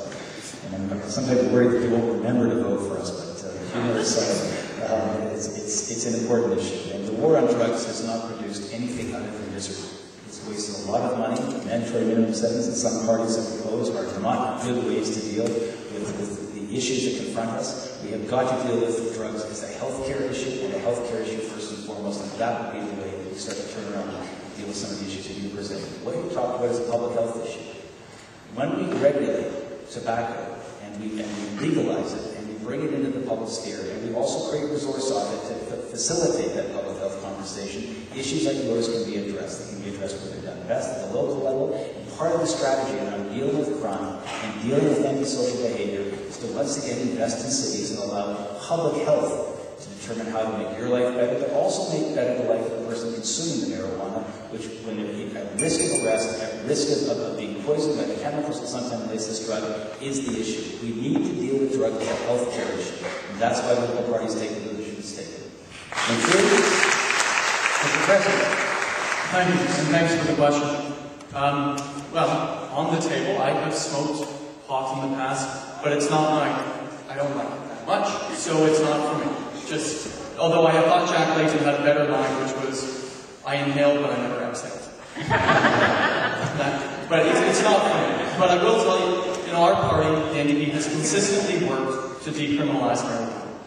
That's our point of view, and we come at it from that lens because we don't think the war on drugs is working. It's not. I'm firmly opposed to mandatory minimums. They don't work. They don't work south of the border, and Harper's mandatory minimums, which the Liberal Party voted for, don't work either. And I approach this from a health promotion and a harm reduction point of view. And that's why we support decriminalization. The Centre for Addiction and Mental Health, many of you know it well, it's right here in Toronto, has said that a decriminalization approach would be best served for health promotion and harm reduction. And that's why our party supports that approach. Thanks. Thank you. I won't speak for the CHP on this. I'll speak personally on this.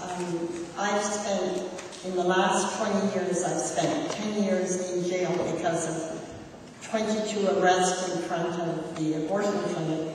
I deal with these women every day in prison who are smoking marijuana. I've read quite a bit of literature on it.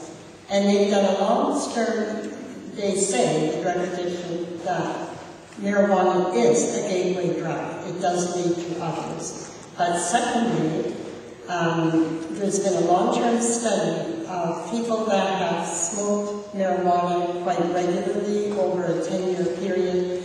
They found that the IQ of these people is permanently lost. So they stop using the marijuana, but their IQ does not return because of it. So I often tell the women in prison, if God wanted you to smoke, you would have been born with a chimney on your head. Thank you, Ms. Durable. Ladies and gentlemen, I'm just going to make a quick announcement. We're getting to the end. We have allowed 10 minutes for the final statement, so that really only allows for 3 more questions. So it'll be 1, 2, 3. I'm real sorry. I admire your civic engagement, but that's all we're going to have time to do. I'm real sorry about that. So we'll start with you, ma'am. Thank you. And thank you, Albert, for talking about public health, because that was one of the questions that I wanted to address. And I feel disappointed that we haven't heard anything from any of you around any health, community, and social service initiatives, not only within our city or province, but within the country. There is a dearth of community and health-based services, certainly in Toronto. We're set to leave the city and throughout the whole country, and also for our First Nations. So you'd like an opinion of our not just an opinion, and not just generalizations, but your actual intentions. Thank you. Thank you for that. And we'll start with Mr. Turmel. Okay, in Argentina, when the government was broke and they couldn't afford to provide the services you wanted, the union said, you're not laying anybody off okay? You can't bring your $1 million bond to a bank to get bills to pay us. We'll take $10 bonds in our paycheck, as long as we can use them for hydro, taxes, medical, and licenses. So the Argentine government's provincial were forced to pay all their unions and government employees with small denomination provincial bonds you could use for Ontario Hydro, Ontario Medical, licenses. My point is, as fast as they build new hospitals and they're paid with new chips, you can earn those chips to be able to pay health care you can now afford. So it's always the same interest-free financing program that enables it all. Right. Thank you very much. Mr. Bond. The Canada Health Act needs to be respected. The importance that Paul Martin signed renewed is strengthened, and Canadians need access to good, strong public health care. It's a fundamental principle and value that we all should share. Unfortunately, the candidate listening tonight may disagree. When it gets to health care, the issue again that I come back to is housing care. We have a study as well, the Housing First study, that shows that when you house people with mental health and addiction issues, you save the healthcare system $26,000 per person per year. If you want to know where your healthcare money is, it's not happening in housing. When you stabilize people's living arrangements, seniors in particular. We talked about this also on the programs we're bringing forward in the ward. When you stabilize people's housing, you can deal with their health issues. In fact, you drive savings into the healthcare budget. That's why I'm running. We know this firsthand. You've heard me say it over and over again. Cities are doing this. Vancouver's doing it brilliantly. We have gone to Vancouver and studied. We're doing it here in Toronto. We're trying. We need to amplify it, accelerate these policies. The way to get at the healthcare budget is through housing. It requires an urban agenda. Is why I'm doing this, and also why I need your vote. Thank you so much. Mr. President. Strengthening our social services is more than about building a caring society. It's about strengthening the degree in which we can build an economy. It's about making sure people are well off. And so there's a couple specific areas at the federal level I want to come to. Immigrant health services. The federal government has cut them. We see it. I hear it all the time on the doors. We should restore that funding. That's the first. The second, when we talk about public health, we need, and it came up earlier to talk about mental health. We actually need a national mental health strategy in this country and to look at suicide prevention, especially among our Indigenous and First Nations youth and our LGBTQ youth. And the third for me is I'm coming to childcare. I met with some folks recently around childcare, Martha Friendly, many of you will know, and we talked about the principles on which we could build national childcare. And it's not just affordability and universality. It's not just looking at access. It's looking at flexibility. Because there's so many single parents out there, and they need help childcare overnight, not just 9 to 5. Those are 3 areas I'd like to look at. Thank you, Mr. Cressy.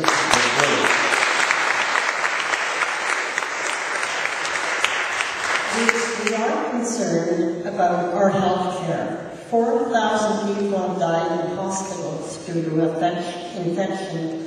A Center for Health Design in California has said the two biggest issues in reducing infections is to have single-room occupancies filled with individual toilets. Right now, the government is giving 14% transfer funds into our healthcare system. It had been doing 50%. CHP would bring that up to 25%. And a lot of rural areas are not getting the health care they need. They would support a program where doctors would have their tuition paid, loan-free, if they would work for 5 years in a rural community to pay back after they got their placement. Thank you. Thank you. Ms. Lapchuk. Thank you for the question. It's a broad area, obviously, and there's so much that I could cover that I'll try to focus on just a few issues. First of all, let me say it concerns me that we have a Prime Minister whose full-time job used to be to dismantle our national health care system. It's something that we should be proud of and protect. With respect to medical professionals, the Green Party is committed to providing more training, to enhancing the process for recognizing foreign credentials so that we can get more medical professionals out there working in our communities. I also want to talk about something that doesn't get a lot of airtime, but it's preventative medicine. The idea that we need to promote health and start talking about how we can stop people from getting sick in the first place, rather than simply focus on treating them after they're ill, which of course is important as well, but not to the exclusion of trying to promote health. And finally, this other issue I haven't had a chance to bring up yet, but it's important. A guaranteed livable income to eradicate poverty, raise people up out of poverty, because poverty is the single biggest determinant of ill health.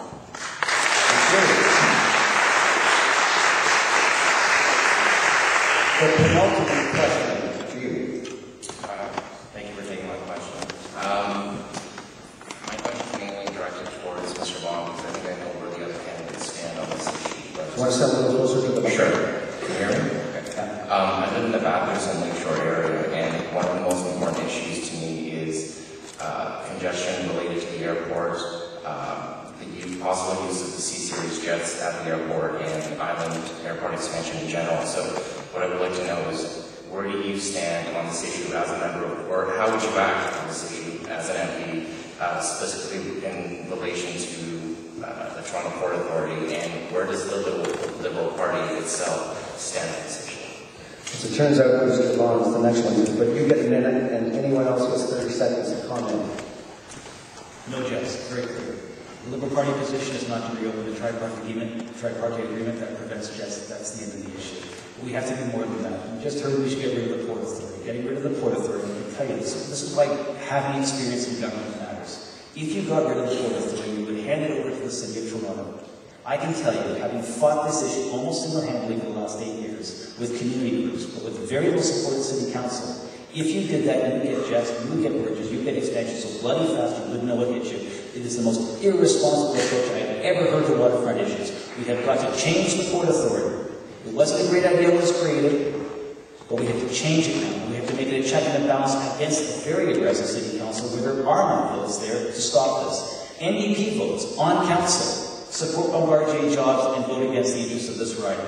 That's wrong. So we have to do two things more than just simply not vote the tripartite agreement. The first thing is we have to make sure the Port Authority is a public, accountable body with constituents that touch the water and represents the balance of waterfront needs, not just the industrialization of the port. And the second thing is the federal designation for the bird sanctuary on the Toronto Islands. It hasn't been done for 25 years.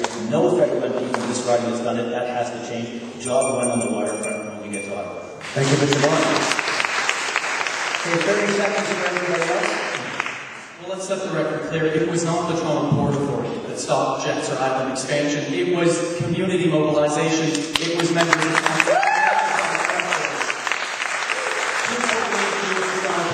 It is an undemocratic, illegitimate body. We should dissolve it, give control of it back to the city. It used to be filled with liberal insiders and cronies. It's now filled with conservative insiders and cronies. The City of Toronto should have control of the ports. That's our party policy.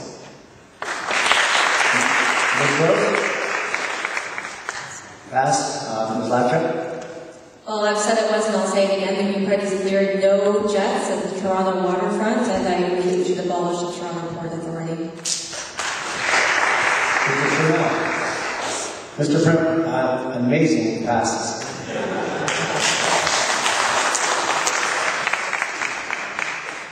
We have a military tradition in this country. It started with Mike Pearson in the 60s, and that is that our military presence has always been to be peacekeepers until Stephen Harper was elected to government. And I would like to know from the panel how you see Canada's role globally from a military point of view. Good question. Thank you very much. And we'll start with Mr. Cressy. Thank you. Yeah, our role in the world should be in the cause of peace, democracy, and human rights. That's what we should be doing. And I think you pointed out quite rightly that we used to be known for our peacekeeping abilities. Unfortunately, under Stephen Harper, it has been nothing but cut, cut, cut. Now, I've spent time living and working in West and Southern Africa, where they are, under the Harper government, closing offices. And so a voice for peace and human rights is more than peacekeepers, it's about official development assistance. But when we talk about peacekeepers, it's more than blue helmets, and men in blue helmets standing in between you. It's about peacemakers and the role of women in it. This is something Norway's done really well, with peacemakers in the peacekeeping movement. We can be a voice for peacekeeping and peace building and making, but the center for peace out of Ottawa. That's something our party and Paul Dewar has proposed. And it's more than just men in blue helmets. This is one of the things I like to talk about in peace. It is about the role of communities and the role of women in being part of peacekeeping and peacemaking. Thanks.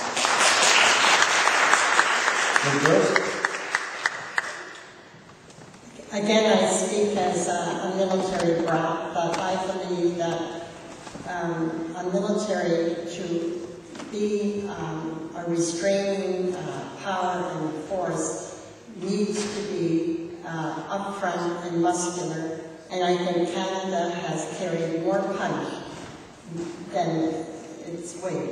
It has really gone beyond in supporting Ukraine. I really believe that our military deserves to support justice. The head of the Northern Command military officer made this statement.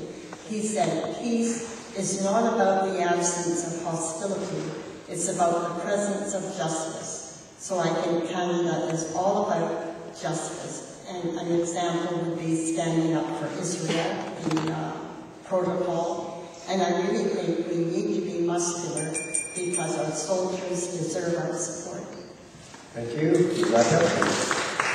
I and the Green Party share Lester Pearson's vision of Canada on the world stage as promoters of peace and a country that's not a broker and can work together with other countries to promote peaceful solutions. I'm concerned that this bill is being rolled back. Actually, I'm not concerned. I'm really upset that it's being rolled back under the Harper government. For example, moving CETA into DFATE, I think, signaled that we want to take less of a role in the international scene in terms of promoting development and assisting other countries, and I think that's wrong. We have problems at home. We're a rich country. We're much better off than some of our international neighbors, and our responsibility is to help them. I also think this is part of an international step backwards that we've been taking in many arenas. And chiefly among them is our role as an obstructor in international climate change negotiations, which of course, runaway climate change is the biggest threat to international peace and security that this planet has ever known.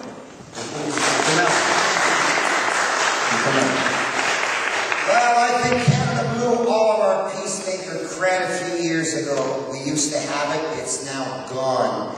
You know, M-Pesa is the satellite, because of the satellite over Africa, the M-Pesa system started. All the poor Africans got cell phones, and M-Pesa allowed them to transfer minutes, mobile cell phone minutes, to pay for things. So it was using an alternate currency, cell phone minutes, for people who had no other money. And guess what? Their economies have boomed. Now, who's the guy who financed that satellite? Walmer. He provided free health care for all his people, free education for all his people. He forced you to own a house you couldn't rent, you had to buy, and he lent it to you interest-free and forced you to buy a house. You couldn't rent tools, you had to buy it, own it, no renting in Libya. He built the greatest river project in history, and Canada went and murdered St. Muammar Gaddafi, one of my great heroes, a leader who never stole from his people. Now, if you believe your mainstream media, you are as dense as you sound, okay? You've been lied to, and Africa knows the truth about Muammar, and we're going to get it someday. Thank you, Mr. Turmel, I think.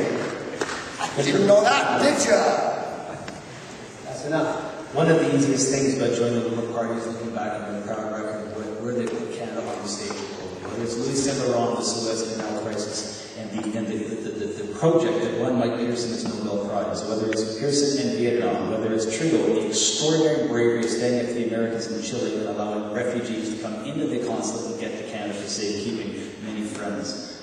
It's also about Jean Chrétien. One of the proudest and most extraordinary moments as a Canadian I ever witnessed was the goodbye to Jean Chrétien down at the Air Canada Centre when he kept Canada out of the war in Iraq. This is we used to be able to send your kids abroad with a Maple Leaf on the back. You're a little less confident doing that these days, and as my 16-year-old heads out into the world, we need to change that. One of the ways of changing it is you do what I did when I was young. I went to Nicaragua and El Salvador and Chile, and I worked in building community radios around the world to give people a voice. But I also went back to El Salvador to protect the vote in that country and embrace democracy. This is what Canada does. We mediate, we moderate, we bring conversation and solutions to the world stage that the Liberals have the most extraordinary and the proudest record on that file, and I'm proud of you that speaks to that history and traditions. Thank you very much. Ladies and gentlemen, we're at the end of the questions, and now we're going to do 2-minute closing statements, and we're going to reverse the order. And I'm sure Mr. Vaughn is very grateful for that. Mr. Vaughn, we're going to start with you. So, 2-minute closing. Well, thank you to the Residents Association in the Northeast Quadrant of this riding. Thank you to my colleagues on stage, but of course, thank you to the voters, the constituents, the residents of this riding. I've had the honor of serving as a local councillor, and I want the honor to serve you up in Ottawa. But the issues that we're confronting are the same ones that I spoke to you about the last 2 elections. We have got to get back to building great cities. Our economy depends on it. Our cities and our neighborhoods depend on it. Fundamentally, the future depends on getting Toronto, getting this part of Toronto, getting lessons from this part of Toronto, taking it to the world stage through Ottawa. It's not just about building a better Canada. We have an opportunity to export the ideas and the values and the processes and the the techniques and the programs around the world. That is what we can do as Canadians. But we need to do it up in Ottawa, and we need to do it for ourselves first. We need to deliver better housing, better programs for Aboriginal and rural communities. But we also need to get back into cities and deliver on transit, on cultural infrastructure, on aquatic and water infrastructure. And fundamentally, we have got to start building housing for each other again. Housing for seniors, for workers, for elderly people, for students, for faculty. We have got to find ways to deliver low-income home ownership as well as rent. We have to support our co-ops. We have to restore the capacity in this country to care for one another by delivering shelter to one another. It's the way you drive this agenda forward. It's why I joined the Liberal Party. It's why I'm asking you to join me in this campaign to make cities matter. It's fundamental to the future of all of us, and I hope I can get your support. Thank you.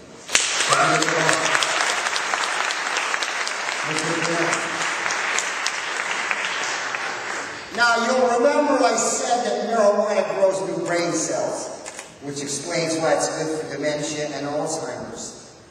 And, of course, they're not for marijuana. I am. I'm leading the fight.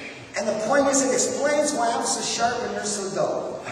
Get it? Now, first of all, I'm sure you're not as dumbed down as you seem to the camera, missing all the jokes. I'm sure 90% of you are party clappers, and I've offended your parties by making fun of the climate issue, okay? And I understand why none of the jokes worked after that. But you gotta realize, you've been lied to. How can you look at no change in temperature in 18 years and vote for people who want to give you a carbon tax, who keep talking about climate change? Hey, when it was global warming, they could say, wow, a degree is bad. But now they can't say that no more, so they changed it to anything. What's a climb?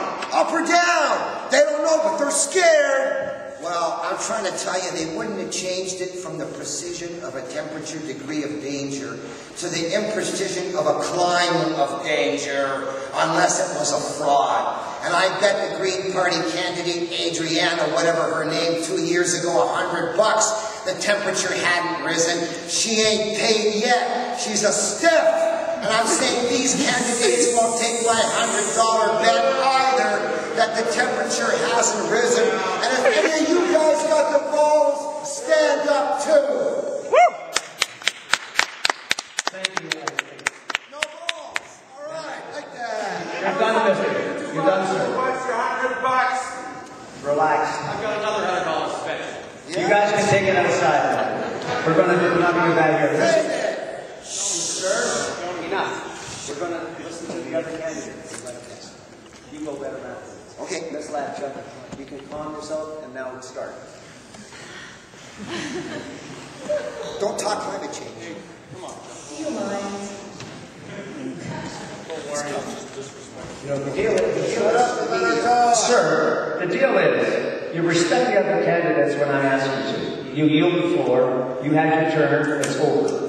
We're going to listen to this laptop now, and we're going to be quiet. Thank you. Thank you. Okay, well, first of all, thank all of you for being here. Thank you to the organizers, thank you to the candidates. I really enjoyed this debate tonight, and I'm really inspired to see so many of you out here tonight asking questions about the issues that really matter.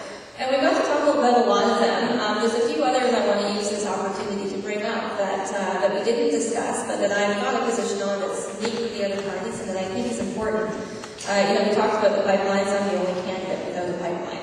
I'm the only candidate whose party opposes the very existence of the temporary foreign workers program because it creates two classes of workers, one with no rights to move here and with few legal protections. The only party to call for a tax or a fee on carbon at the source, and the only party to have the courage, I think, to call for the regulation of sex work rather than outlawing it and simply hoping that it goes away into the shadows.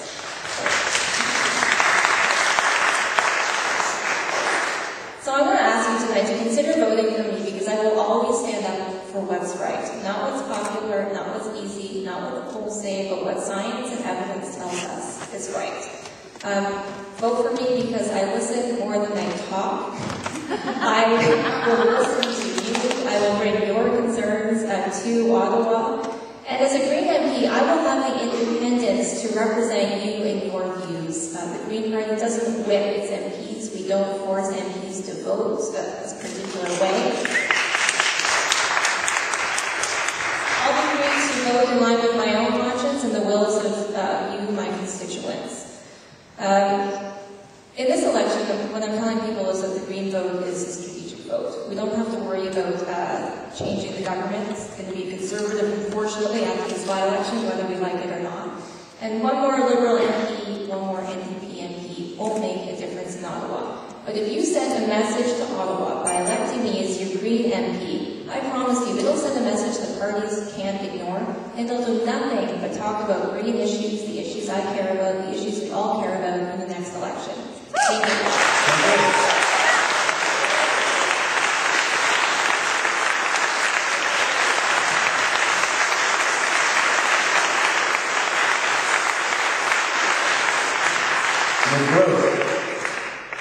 I thank you for your patience in being here, and I just think this is such a well-behaved group.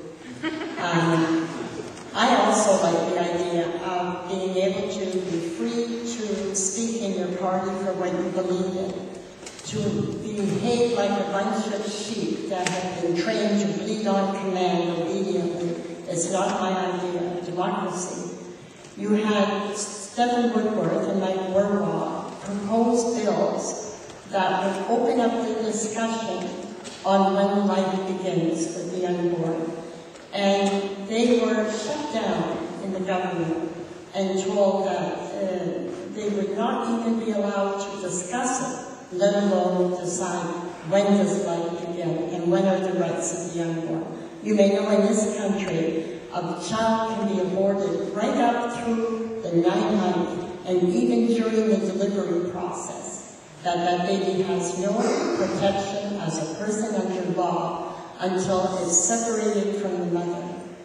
There's 100,000 people each year missing. There are people. That line between born and unborn needs to be removed. The unborn deserve protection in law. And I ask you to consider that and vote for a party that will stand up for the rights of all people, every single human being, from conception to natural death. Thank you. Thank you. Finally, Mr. President. Well, thank all of you for coming, and the organizers, and my fellow candidates, and Gus for moderating. That was not easy. Listen, I've spent my life working on local, national, and international issues, right around the country and around the world. And I've learned a lot, but I've never had more fun than I have in the last 3 months knocking on doors. And one of the things I hear a lot when I'm knocking on doors, and this one hurts, is when people say, and I hear it too much, it doesn't matter. It doesn't matter who I vote for, you're all the same. I hear that a lot. But it matters so much. Progressive politics matters. Climate change and standing up for our environment matters. Social justice matters. Working together to defeat Stephen Harper matters. It really, really matters. And this by-election for me, well, it's about continuing the work that Olivia Chow has done here, and doing that by standing up for progressive issues downtown and standing up to Stephen Harper. And I know many of you, I've talked to many of you, you said I have a tough choice to make. Well, in making that choice, I hope you join me in standing with the environmental community and the First Nations by standing against climate change and the Keystone Pipeline. I hope you join me by saying yes to working together and cooperating to beat Stephen Harper. And I hope you join me in understanding that progressive politics, standing on the side of justice and a progressive vision for our country, really matters. It always has. And in Trinity-Spadina, in the last election we'll ever have in Trinity-Spadina, I hope we carry on that legacy, and I hope to earn your support. Thank you so much.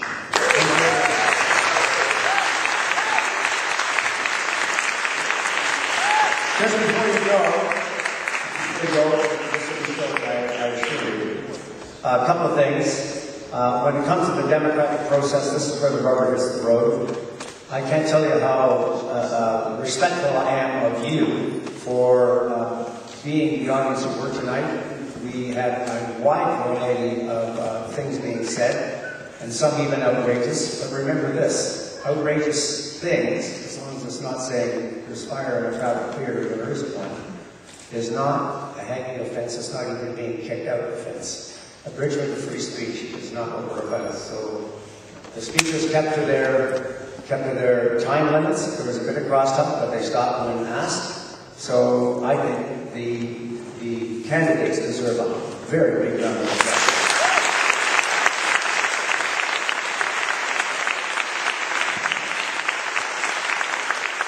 So be well.